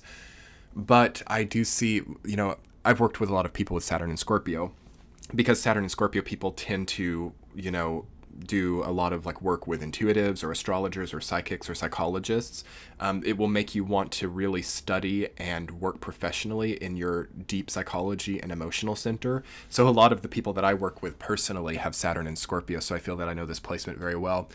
It's unspeakable traumas with Saturn in Scorpio. It does happen. This is because we were talking about earlier how Saturn is the creation of real experience and the creation of, emotional energy coming into the tangible real world. So people with Saturn in Scorpio oftentimes have had a very, extreme sense of trauma or betrayal or such a visceral experience of emotion that they have almost no choice but to either wield it or succumb to it. It's so make or break feeling for a lot of them in that way, where they have to okay, I'm either going to let this, totally bowl me over and I'm just going to kind of go into a very nullified, negated bed rest type of mode, or I'm going to have to stand up and I'm going to have to wield this power, and I'm going to maybe have to make change for not only myself, but many people around me. Saturn in Scorpio is the energy of change and transformation made real. So it's the ability to transform. It's the ability to rejuvenate, to heal. So Saturn in Scorpio people actually have a incredible healing capacity at the cellular level. They can heal more quickly, or it can be delayed too if it's like a Saturn retrograde in Scorpio, or if it's got, some other things. Like healing is always accentuated for Saturn in Scorpio, whether it's healing from a emotional issue, healing from an injury, anything like that. I would say even like soul healing from like past lives, that type of thing too, with an incarnation into Saturn and Scorpio is like you're healing from maybe difficult past life experiences. It could be, who knows? And on the negative side, Saturn in Scorpio can be the rejection of change or the rejection of transformation, the delay of healing, the delay of natural cycles also. As again, even though Saturn is not debilitated in Scorpio, it's one of the more difficult signs for Saturn, because there's a cyclic nature to Scorpio, kind of like Cancer, and Saturn is very debilitated in Cancer. So I've always had this opinion of Saturn that while it is not debilitated, and while there are like really great aspects and powerful aspects to Saturn and Scorpio, Saturn in Pluto's sign, while it is very powerful, it's also a painful placement, and it's a placement that's prone to commandeering the personal sense of suffering or pain into like power or control over other people. It has to watch out for that. So being very domineering personality type, being a vampiristic, like psychic vampire, very possible with Saturn and Scorpio if you don't watch out. Kind of like feeding off of fear or feeding off of problems in other people and not realizing it. So maybe it's not super conscious, like I'm going out and I'm gonna like thrive off of other people's problems. It's not like that. It's like maybe just seeking out things that are problematic, or seeking out psychologically thrilling or painful experiences just to understand and grow and know what that means, and get to the deeper facets of those parts of the human condition. Very much about the human condition with this placement. Also, I see that past the first Saturn return, things get a lot easier for this placement. And even, timing aside, I see that typically, even if these people have had a lot of lack of freedom or lack of personal autonomy, it tends to become very in control of its own time, very in control of its own identity, very in control of its own personal presence, its image. There is a hyper control orientation with time management and where one has to be, what one has to do to get by. So Saturn in the 8th house also rules like taxes and money, other people's money and things like that. So yes, there's a great ability maybe as a mortgage broker or a banker or somebody in finance, landlords, anything that is like a revenue generation that is very passive is perfect for Saturn and Scorpio, like passive revenue generation.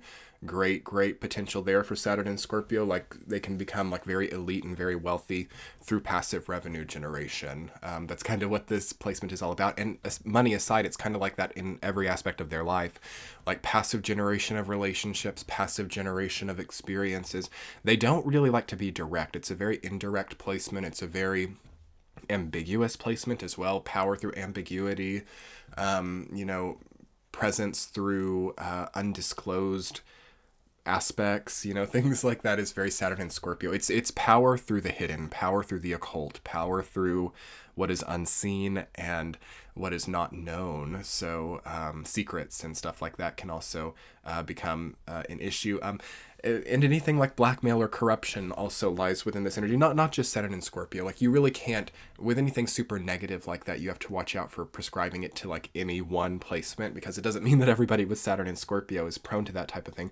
But they've got to watch out. Anything like illegal or anything not kosher without realizing is really important to get clear with. So yes, having really good advisors, having really good second opinions on any type of business dealings or anything like that is important for this placement, because it can unknowingly actually kind of end up in a weird territory if it gets too ambitious or too like crazy with goals and stuff. So again, it's more about passivity with this placement. It's indirect, so they have to watch out for like things like or psychic vampirism or desire for power becoming a very direct thing, because it is prone to like power mongering or not wonderful things. But contrarily, on the other side, what I also see with Saturn and Scorpio, the more ascended, like aquiline, eagle types of Saturn and Scorpio people, is the ability to value and treasure certain emotional experiences that are like the foundation of life. So having the perfect relationship, having an experience with somebody that is life-changing, life-altering, and seeing the power behind that, like the power of charity, the power of helping those in need, like very good philanthropical, on the cusp of Saturn and Saturn and Scorpio and Saturn and Sag. We're getting into Saturn and Sag energy here as well already. But good philanthropical ability, great charity, charitable mindset, really good at being a champion for the underdog is Saturn and Scorpio. That's really good. Really wonderful at helping anybody achieve anything. Great as an advisor. Great as, like angel investor or something that is helping mankind. There needs to be a bit of selfless with this sign. Otherwise it gets like dreadfully ambitious and dreadfully like self-aggrandizing. Not always, but if there's like a lot of Leo in the chart or something, you got to watch out. So just keep it clean, keep it safe, keep it unimpulsive, and as passive as possible, I think, with Saturn and Scorpio. Okay, Saturn in Sagittarius, Saturn in Jupiter's sign, Saturn in the 9th house. Very interesting energy of Saturn and Sag. I'm always really compelled by these people. I was also very interested at what was introduced during the time that Saturn transited Sagittarius, around the time of like 2017, like late 2016, all of 2017. It was an interesting time for me of Saturn being in a very different type of energy. So this can be a very chaotic placement for Saturn, because Saturn and Jupiter typically do not have a good relationship. They're opposites. They are the two different polar ideas of philosophy and control and non-tangible aspects of human life. So, and they're polar opposites. So they're kind of like opposing political parties, Jupiter and Saturn coming together. So this is kind of the energy of, what do I want to say? Like, it's like a collusion, Saturn in Sagittarius or Jupiter in Capricorn. In a way, it's a little bit debilitated, even though not technically so. Like Jupiter is debilitated in Saturn's sign, though Saturn is not debilitated in Jupiter's sign of Sagittarius. But it's kind of an honorary debilitation. That's what I would call Saturn in Sagittarius, the honorary debilitation for Saturn, though it really does introduce some cool things. People with Saturn in Sagittarius are the best at pursuing their purpose, the best at doing really eccentric, lively things. Like, these are like the pop stars, the authors of incredible books, like fantasy books, the people who make creativity a career, so creative careers with Saturn and Sagittarius. It's interesting that my YouTube channel, for example, became prominent enough to become a career during Saturn's transit of Sagittarius. So I really understood that you can really make, with the energy of Saturn and Sagittarius, creativity be your career. You can also have a lot of like philosophical realism with Saturn and Sagittarius. So philosophies that are realistic and help you, mantras, team mottos, self mottos as well that help you to get through, like saying, you know, like my motto is strength and perseverance. I don't know, and just like always repeating that to yourself as you go into like work shifts or something, having this sort of like almost like strategic and capable cheerleading for yourself as well, like cheering yourself on, cheering others on. Morale is really indicated with Saturn and Sagittarius. So building morale, very charismatic placement this is as well. People with Saturn and Sagittarius tend to be very charismatic and very, well-spoken and optimistically driven also. There's a recklessness to this transit, though, also. There's sort of a kind of like Saturn and Aries, except a bit more philosophical. This Saturn and Sag can just like steamroll into new careers or new innovations. You know, just start that new company when they haven't even like made the product yet, that type of thing. But also it tends to benefit from it. I mean, it's like, even though it hasn't made the product, it's like started the company and now it knows how to like, you know, start a company. So maybe that company fails and that product never happens, but now they make a different company. There's a lot of like roundabout, kind of impulsive, kind of reckless way of gaining, you know, status, which is what Saturn is all about, status and career and stability. So Saturn and Sag will sometimes struggle to get like career stability in order, like lots of different careers or lots of different titles or positions, and never staying in one place for too long. This is also the case with Saturn in Aquarius, except Saturn in Aquarius is slightly more auspicious because it was previously a ruler of Aquarius. Whereas Saturn in Sag is just a little bit too Jupiterian to be greatly auspicious, but it also somehow comes back around to a chaotic sense of success with Saturn and Sag. It's not something that is negated success. It's not something that is denied progress at all. It's just a very chaotic roundabout sense of success and progress. Also, I tend to see that Saturn and Sagittarius people really struggle with routine, or they have a very unconventional routine. So maybe they're nocturnal, maybe they sleep until like 2 p.m. and then they like stay up for 22 hours and then fall asleep at noon and sleep until like 7 p.m. and now they're like totally nocturnal. Their circadian rhythm tends to have a little bit of a too expansive quality where they cannot get onto a rhythm or a routine. And then once they can set a routine and once they can, if they have like Virgo in the chart, this is less of an issue. But getting that routine, getting that consistency is very helpful for them because they feel a lot stronger and a lot healthier. Saturn and Sag has to also watch out for denying health as well and not realizing it. So an issue with circadian rhythm, too much caffeine, too much exercise, too much, forgetting to eat because they're thinking about really exciting dreams, you know, can end up in a bad health problem for Saturn and Sagittarius if they're negating and denying the routine needs of the human body to honor that expansive Jupiterian energy. Like Saturn's always kind of watching. It's like, are you going to do what you need to do despite wanting all these lofty things? It's a little bit lofty of an energy for Saturn.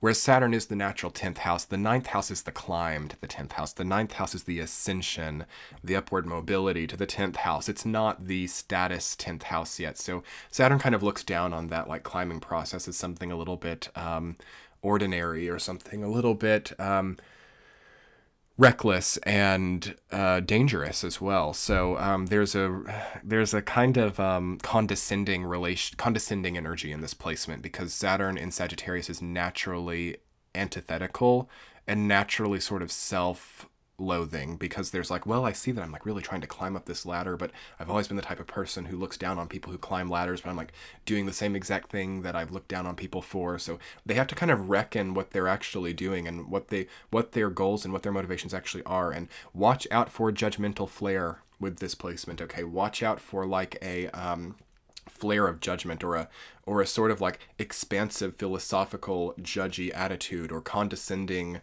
nature toward other people, becoming something funny or comical or hilarious to view, you know, forming a group of friends around the concept of talking down or talking bad or gossiping about other people. Very common with Saturn and Sagittarius because for Saturn and Sag it's not like so serious, it's like all a comedy, it's all a joke. But Saturn is like there's more of like a serious implication with things, so watch out for not taking things seriously. Watch out for accidentally kind of being the type of person that you're always not wanting to be. again, it's chaotically in a roundabout way getting to where it wants to go. So that's just what I'm kind of speaking about. But once this this placement is like an entry point. It's like the ability to have the music career. It's like the ability to have the creative career, the ability to be like the master of your own time. And at least like, you know, even if this circadian rhythm is kind of messed up, like you have the ability to even have that, you know, like a circadian rhythm issue, the ability to even have that shows that you have quite a lot of time.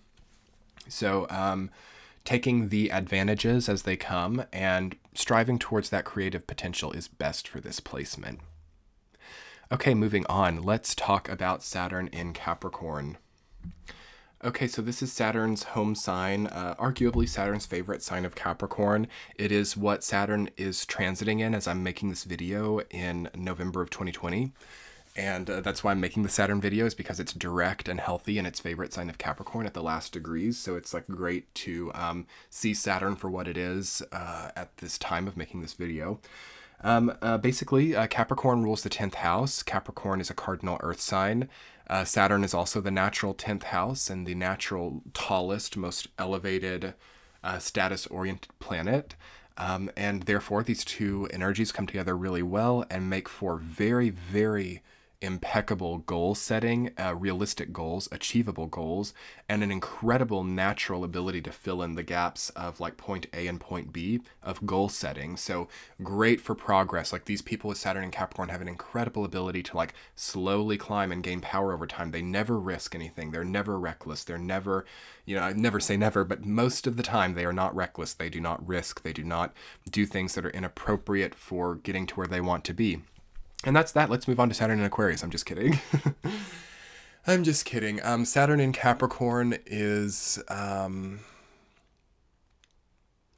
also really lucky in value and how they prescribe value to their lives and how they value everything around them, their physical reality.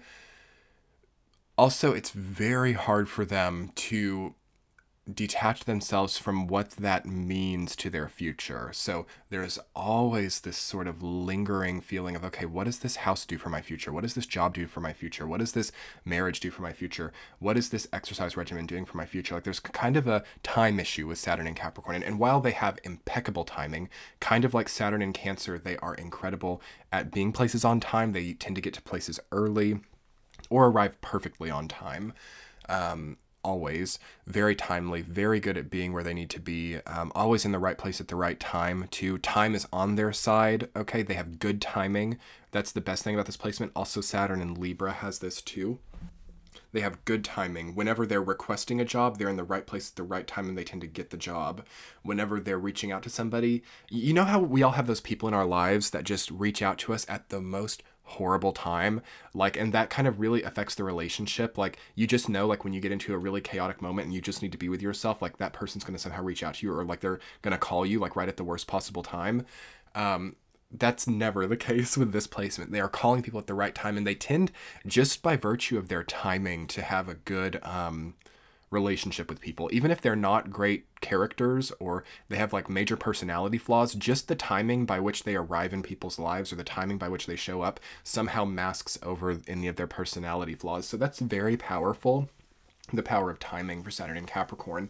Also the power of stick-with-itness and endurance for this sign. Conviction, you know, sturdiness, self-conditioning, pushing through. So sort of this feeling that something bigger will allow them to maybe contract or limit themselves now, but expand later. They've got just a great understanding of how life ebbs and flows, the give and take, the contraction and expansion, and it all just kind of works out to get them where they want to be. Gotta watch out for questioning it though, like questioning, okay, I know that I've got this, I know that I have this in the bag, but what more can I do? Overworking is possible, doing things that aren't necessary, you know, doing or spending money that never needed to be spent to ensure that things are secure, like over security oriented mindset. Like those are some of the potential negatives, which there aren't many for this placement. Also just a sort of unemotional, austere projection, like where maybe you never cry or no one's like really ever seen you cry as a Saturn in Capricorn. No one's ever really seen you have a lot of different expressions. It depends on other placements of the chart with that one. But typically, unless you've got like a really strong like moon conjunct Jupiter in Pisces or something, and you're like very emotional. Typically, it's an unemotional placement. Typically, it's sturdy and a bit one-toned in the expression. And in this way, like, it's perfect for many careers and many, poker face-oriented things where you need to keep your cards at your chest. Though relationships do kind of struggle with this placement just because there's a one-tonedness about the Saturn and Capricorn person. And even if they feel very, like, emotionally flexible and adaptable, it's just not seen that way. So relationships tend to be a bit boring sometimes for the people with Saturn and Capricorn. And also Saturn and Capricorn people can be labeled as boring people or unexciting or too safe or too secure, which is not a bad thing, you know, especially with the world the way it is right now. Like, these are the types of people that I think are the most attractive, are people who have, really stuck with what they need to stick with and have been able to maintain their security. Watch out for over frugal mindset though as well. Too much saving, greed. Gotta really watch out for greed if this is connected by like a square to Pluto or something, or like a conjunction to Venus. Greed, envy, a completely like money oriented mindset. It's a very fiscal energy, very monetary, very land oriented as well, property, stuff like that, trust funds, all that type of stuff with Saturn and Capricorn, which has been, possible for the last few years that we've had this transiting as well. So just thinking of the years 2018, 2019, and 2020, these years are evocative of the energy of Saturn and Capricorn. And we can kind of see with having like economic crisis and, the pandemics and everything like that, there is definitely, that sort of more restrictive, control-oriented mentality that has been collective with this time of Saturn and Capricorn. So it's similar with people with Saturn and Capricorn. They have that same type of mentality of like strong control, rigid,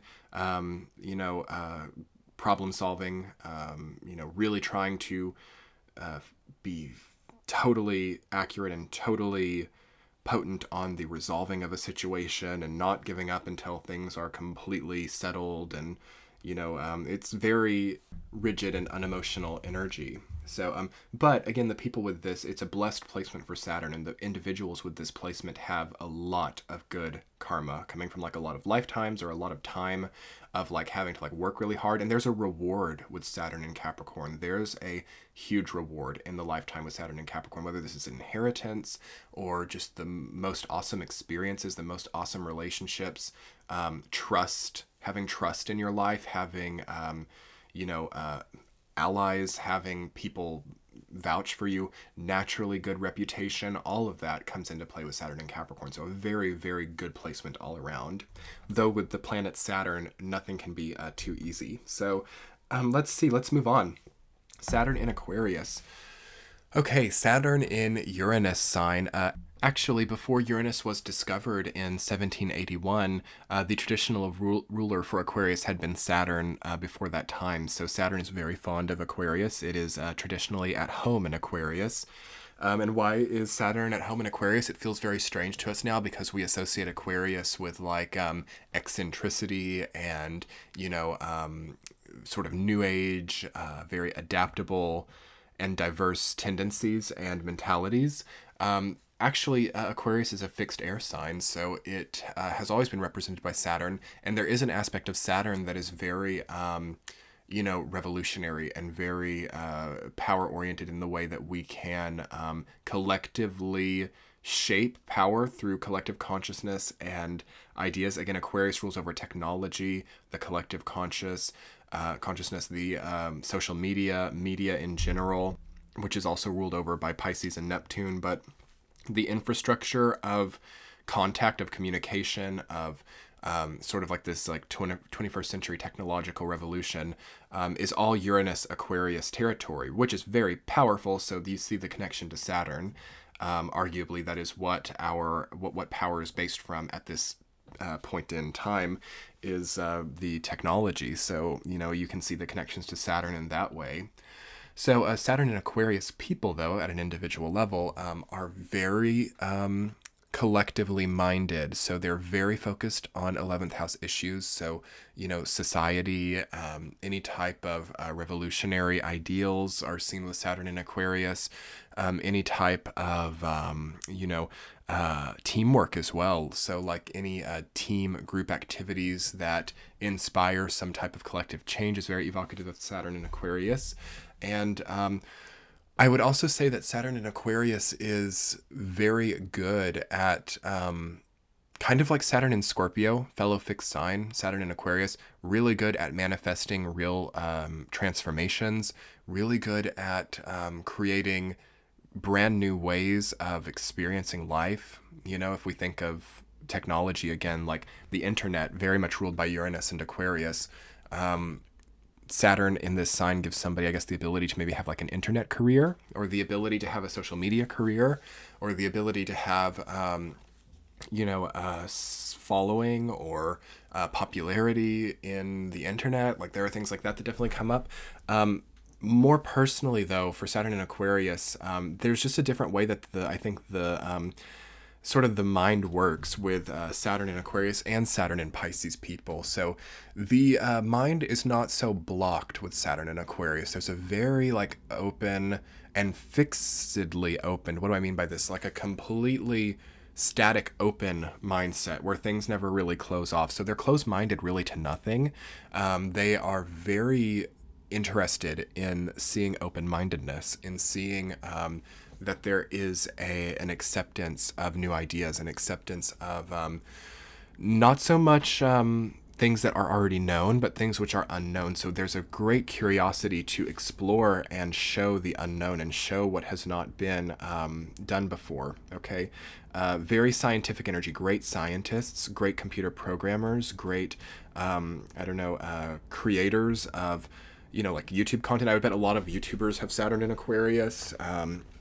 Anybody who's just really savvy with creative capability, kind of like Saturn and Sag we were talking about, except this is much more lucky and much more auspicious for like blasting off really easily. Astronauts, astrologers as well, Saturn in Aquarius. Many astrologers have Saturn in Aquarius. I know quite a few of them myself. I don't, but it is very good for people to enjoy astrology or to study astrology with Saturn in Aquarius.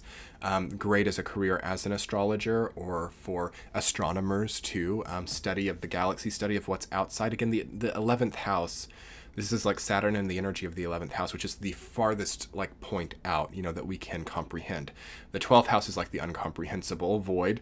So the 11th house is as far as we can really get out in our conscious comprehension. So yeah, like planets, stars, anything along those lines is very much the territory of this placement. So great to have a telescope, great to have a kaleidoscope, looking at other worlds, looking at things really far away, foreign affairs, anything dealing with foreign things is really good as well. Things that have distance, things that are far away. Saturn in Aquarius, it brings it closer, it makes it real.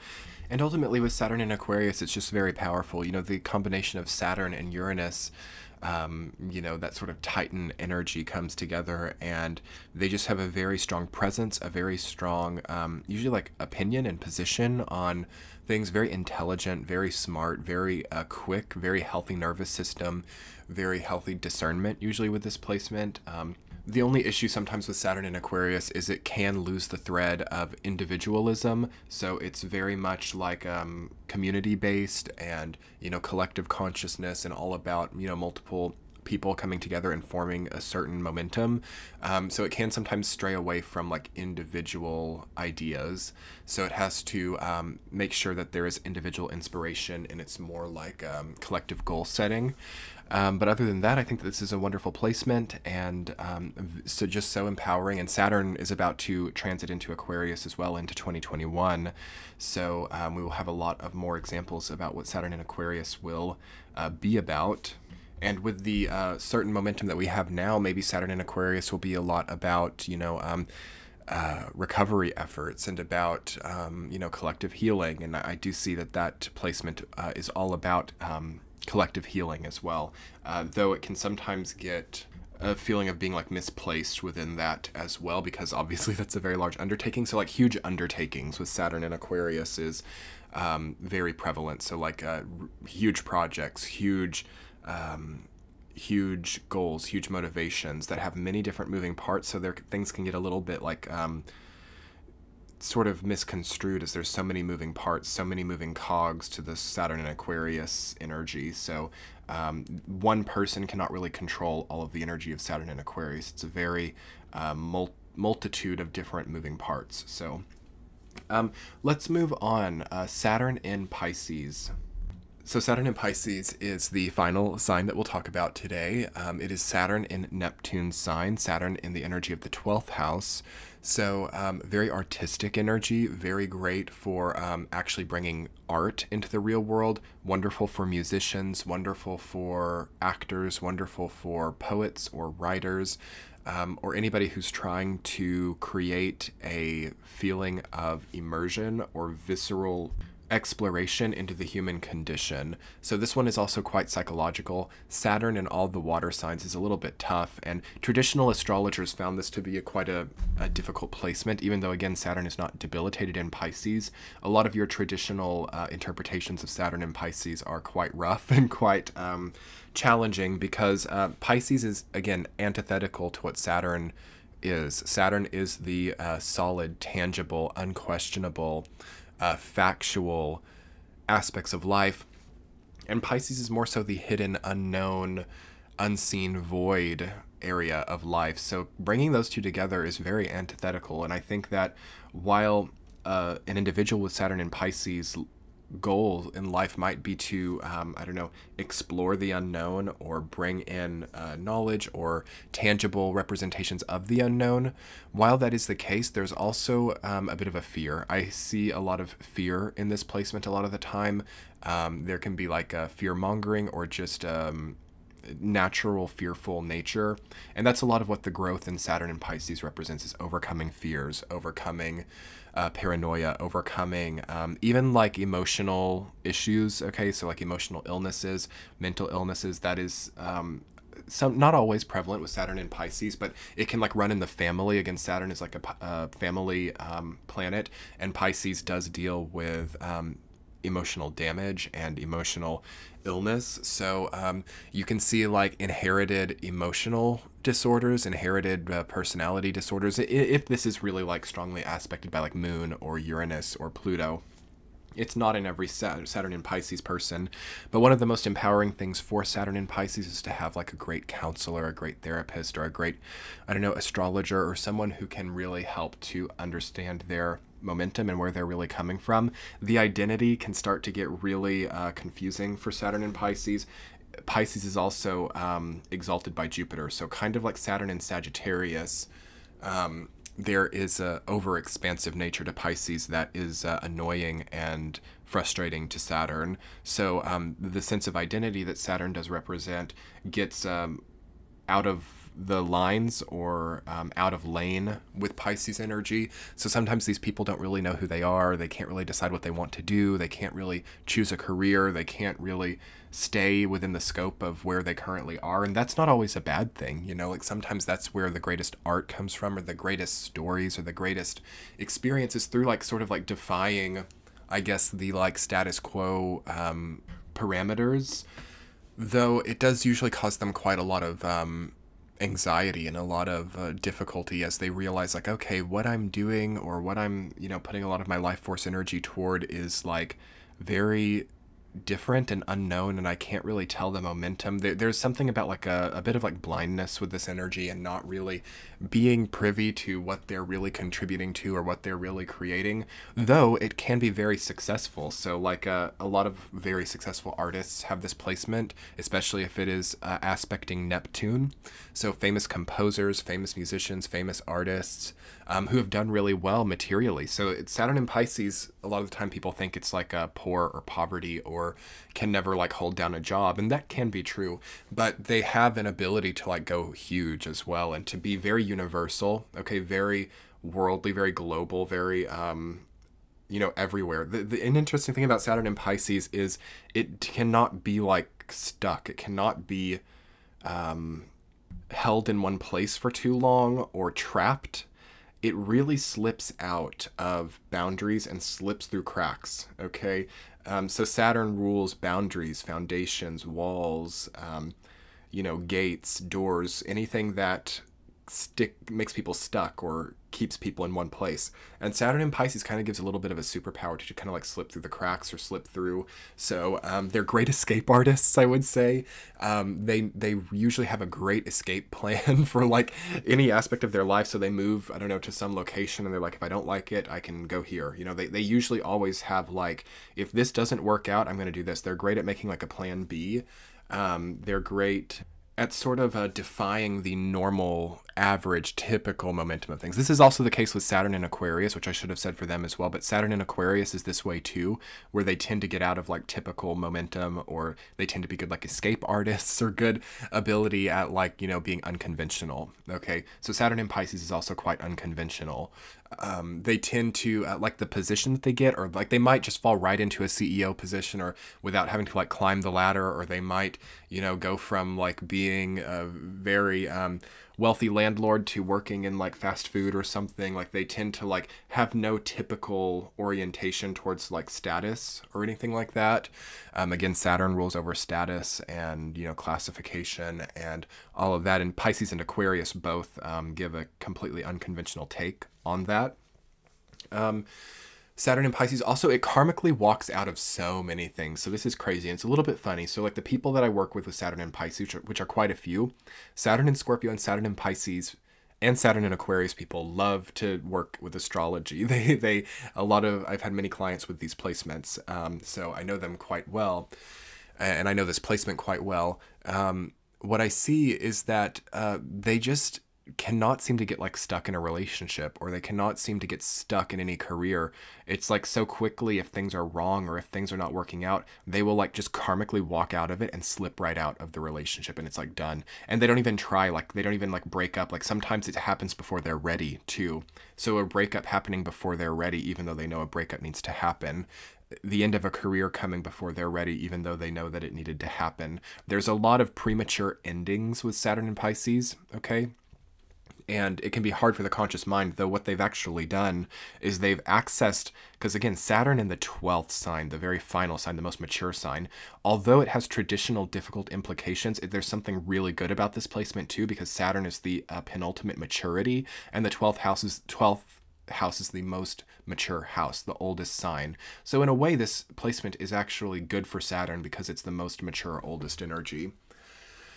So with that, there's a grave responsibility, I'll say, to know when things need to end, to know when things need to be over, to know when it's time for closure, to know when it's time to say goodbye to a situation, to know when no more resuscitation needs to be done toward something that has ended or is over, to accept finality. Okay, that's a big thing with Saturn and Pisces.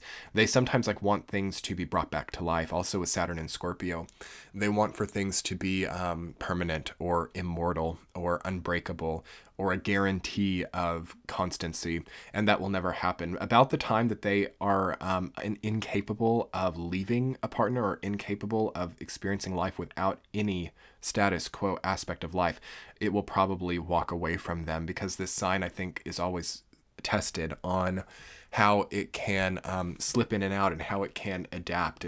Saturn in a mutable sign, again, how it adapts in a physical, material way to unexpected circumstances. So it comes with a lot of advantages, but with a lot of pain. This can also be like the conservation of pain, the conservation of difficult times with Saturn and Pisces, the romanticization of difficult experiences, the celebration of difficulty in a way that can be good, but I believe I said this in Saturn and Cancer as well, but they kind of will maybe sometimes prolong difficulty or prolong grieving periods, prolonged bereavement, and there's nothing wrong with that. Like some people just have to do that, and this is one of those signs that has to take its time with coping and with grieving, okay?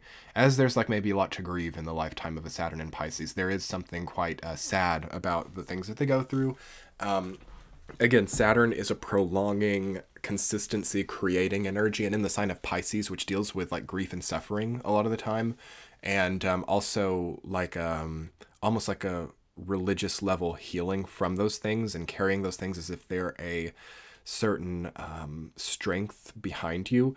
It's just indicated that these people have quite a few emotional extremes to process. Also, they tend to have a lot of psychic experiences, a lot of out-of-body experiences, and it can be hard for them to keep focused on things too. So it's hard for them to keep their attention. You know, really long jobs that are boring to Saturn in Pisces and have a very repetitive, focus-oriented, you know, process, not great for Saturn in Pisces. They need a more eccentric, unconventional career, so like self-employment perhaps, or anything that is not constant, so maybe a lot of traveling, or maybe something that gets them in different environments to do their job, because like Saturn and Aquarius, these two are very similar. Like Saturn and Aquarius, it's very unconventional. Also, you know, like careers in astrology, careers as a psychic person, careers in something that requires a strong, well-honed intuition. So also like a chef or an investigator or someone who has to just be very good with their instinct is a great place for Saturn and Pisces to be, because it's a wonderfully physically honed intuition, a great ability to have foresight or foreshadowing of events. And it's not always correct, you know, it doesn't mean that Saturn and Pisces are like, you know, always right. Every human can sometimes struggle with predictive, you know, experiences, but it's so usually spot on with Saturn and Pisces that they can really use it to their advantage. But with that also comes a bit of like, you know, paranoia sometimes. They can be afraid of doing things wrong. This is the Pisces-Virgo axis still, so there's a little bit of a nitpicking perfectionist, terrified of doing things slightly wrong with Saturn and Pisces, but it's really hard for them to do things right. And I don't mean to be like any sort of way to Saturn and Pisces, but it's so unconventional and it's so like sometimes unfocused that there are usually quite a few things that are left kind of not properly done, okay, or like not totally like cemented together right in a status quo way. So as business owners or as lawyers or as any profession that requires a lot of like very procedural focused organization, they need to maybe outsource this, or they need a second pair of eyes for sure, because it's not that they can't do it on their own. They usually can do this fine because, again, they're on the Pisces-Virgo axis, but they will sometimes not trust themselves that they've done things correctly, and they'll maybe lose sleep over like, oh my gosh, have I done this correctly? What if I've messed up? What if there's a lot of like, what if issues. What if this happens? What if that happens? So they can kind of get themselves in a bubble. All the water sign Saturns are kind of like this, where they will kind of be overprotective or over safe with things actually, because they know of their nature. Saturn in a water sign, it's like defying the nature of Saturn, so there's a leakage or there's a slipping out or slipping through thing. So they've had a lot of experiences where they've like lost or unexpectedly just kind of fallen out of situations, and it's been like maybe traumatic. So they do usually eventually become quite perfectionist, quite safe with what they do. So that's not always right for them. They need to kind of be risk takers and chance takers sometimes, but not always. It's about cultivating that discernment and about knowing the art of timing, because they really can start to understand that. But it's a beautiful, beautiful placement. Great for emotional understanding. A great placement for a therapist or for a you know, grief counselor, or even like deep trauma counselors or something, or people who maybe help any type of like victims who have gone through anything to like cope, or anything dealing also with like substance abuse or anything, healing from that, or counseling from that. Like I feel like Saturn and Pisces people can get to people who have been through like the most difficult things and like give them a rope down and like pull them back up. There's a great ability to transform and to help people to heal who are ready to heal. So it's important to think about for Saturn and Pisces. And above that, that can be taken to a larger scale too, like, you know, creating entire businesses that help to, you know, guide or help to offer, I don't know, the perfect coffee shop or the perfect comforting things, like things that bring comfort. Saturn in Cancer can also do this well, but it's totally debilitated, so it struggles a little bit more. But Saturn in Pisces can be that in-between point of like not being like debilitated or exalted, that is sometimes perfect to like create and manifest the perfect comfort. So knowing how to make the perfect coffee, knowing how to make the perfect meal, and building businesses around that, that's totally possible with this placement. Bringing comfort and bringing art or enjoyment or healing to the masses is very is how this placement functions at its highest vibration. So anyway, everyone, that's going to wrap it up for Saturn in Pisces and also all of the Saturn signs. Thank you so much for being here on this journey that we've taken. We're about at 2 hours and 15 minutes almost. So what a long video. Wow. Videos like this are a huge effort to make. As you guys know, not many YouTubers make videos that are this long, and it does take a lot of process. So if you would like to become a member of my Patreon page, I'm going to link it below. You can get readings early and ad-free, and I also do weekly forecasts over there that are only on Patreon at this time. So that's linked below in the description box. Also, if you're interested in any of the other placements, any of the other planets, I've got many other installments in this series, so you can look at other planets in your chart, check your placements, and see some interpretations for them. I will link that playlist below.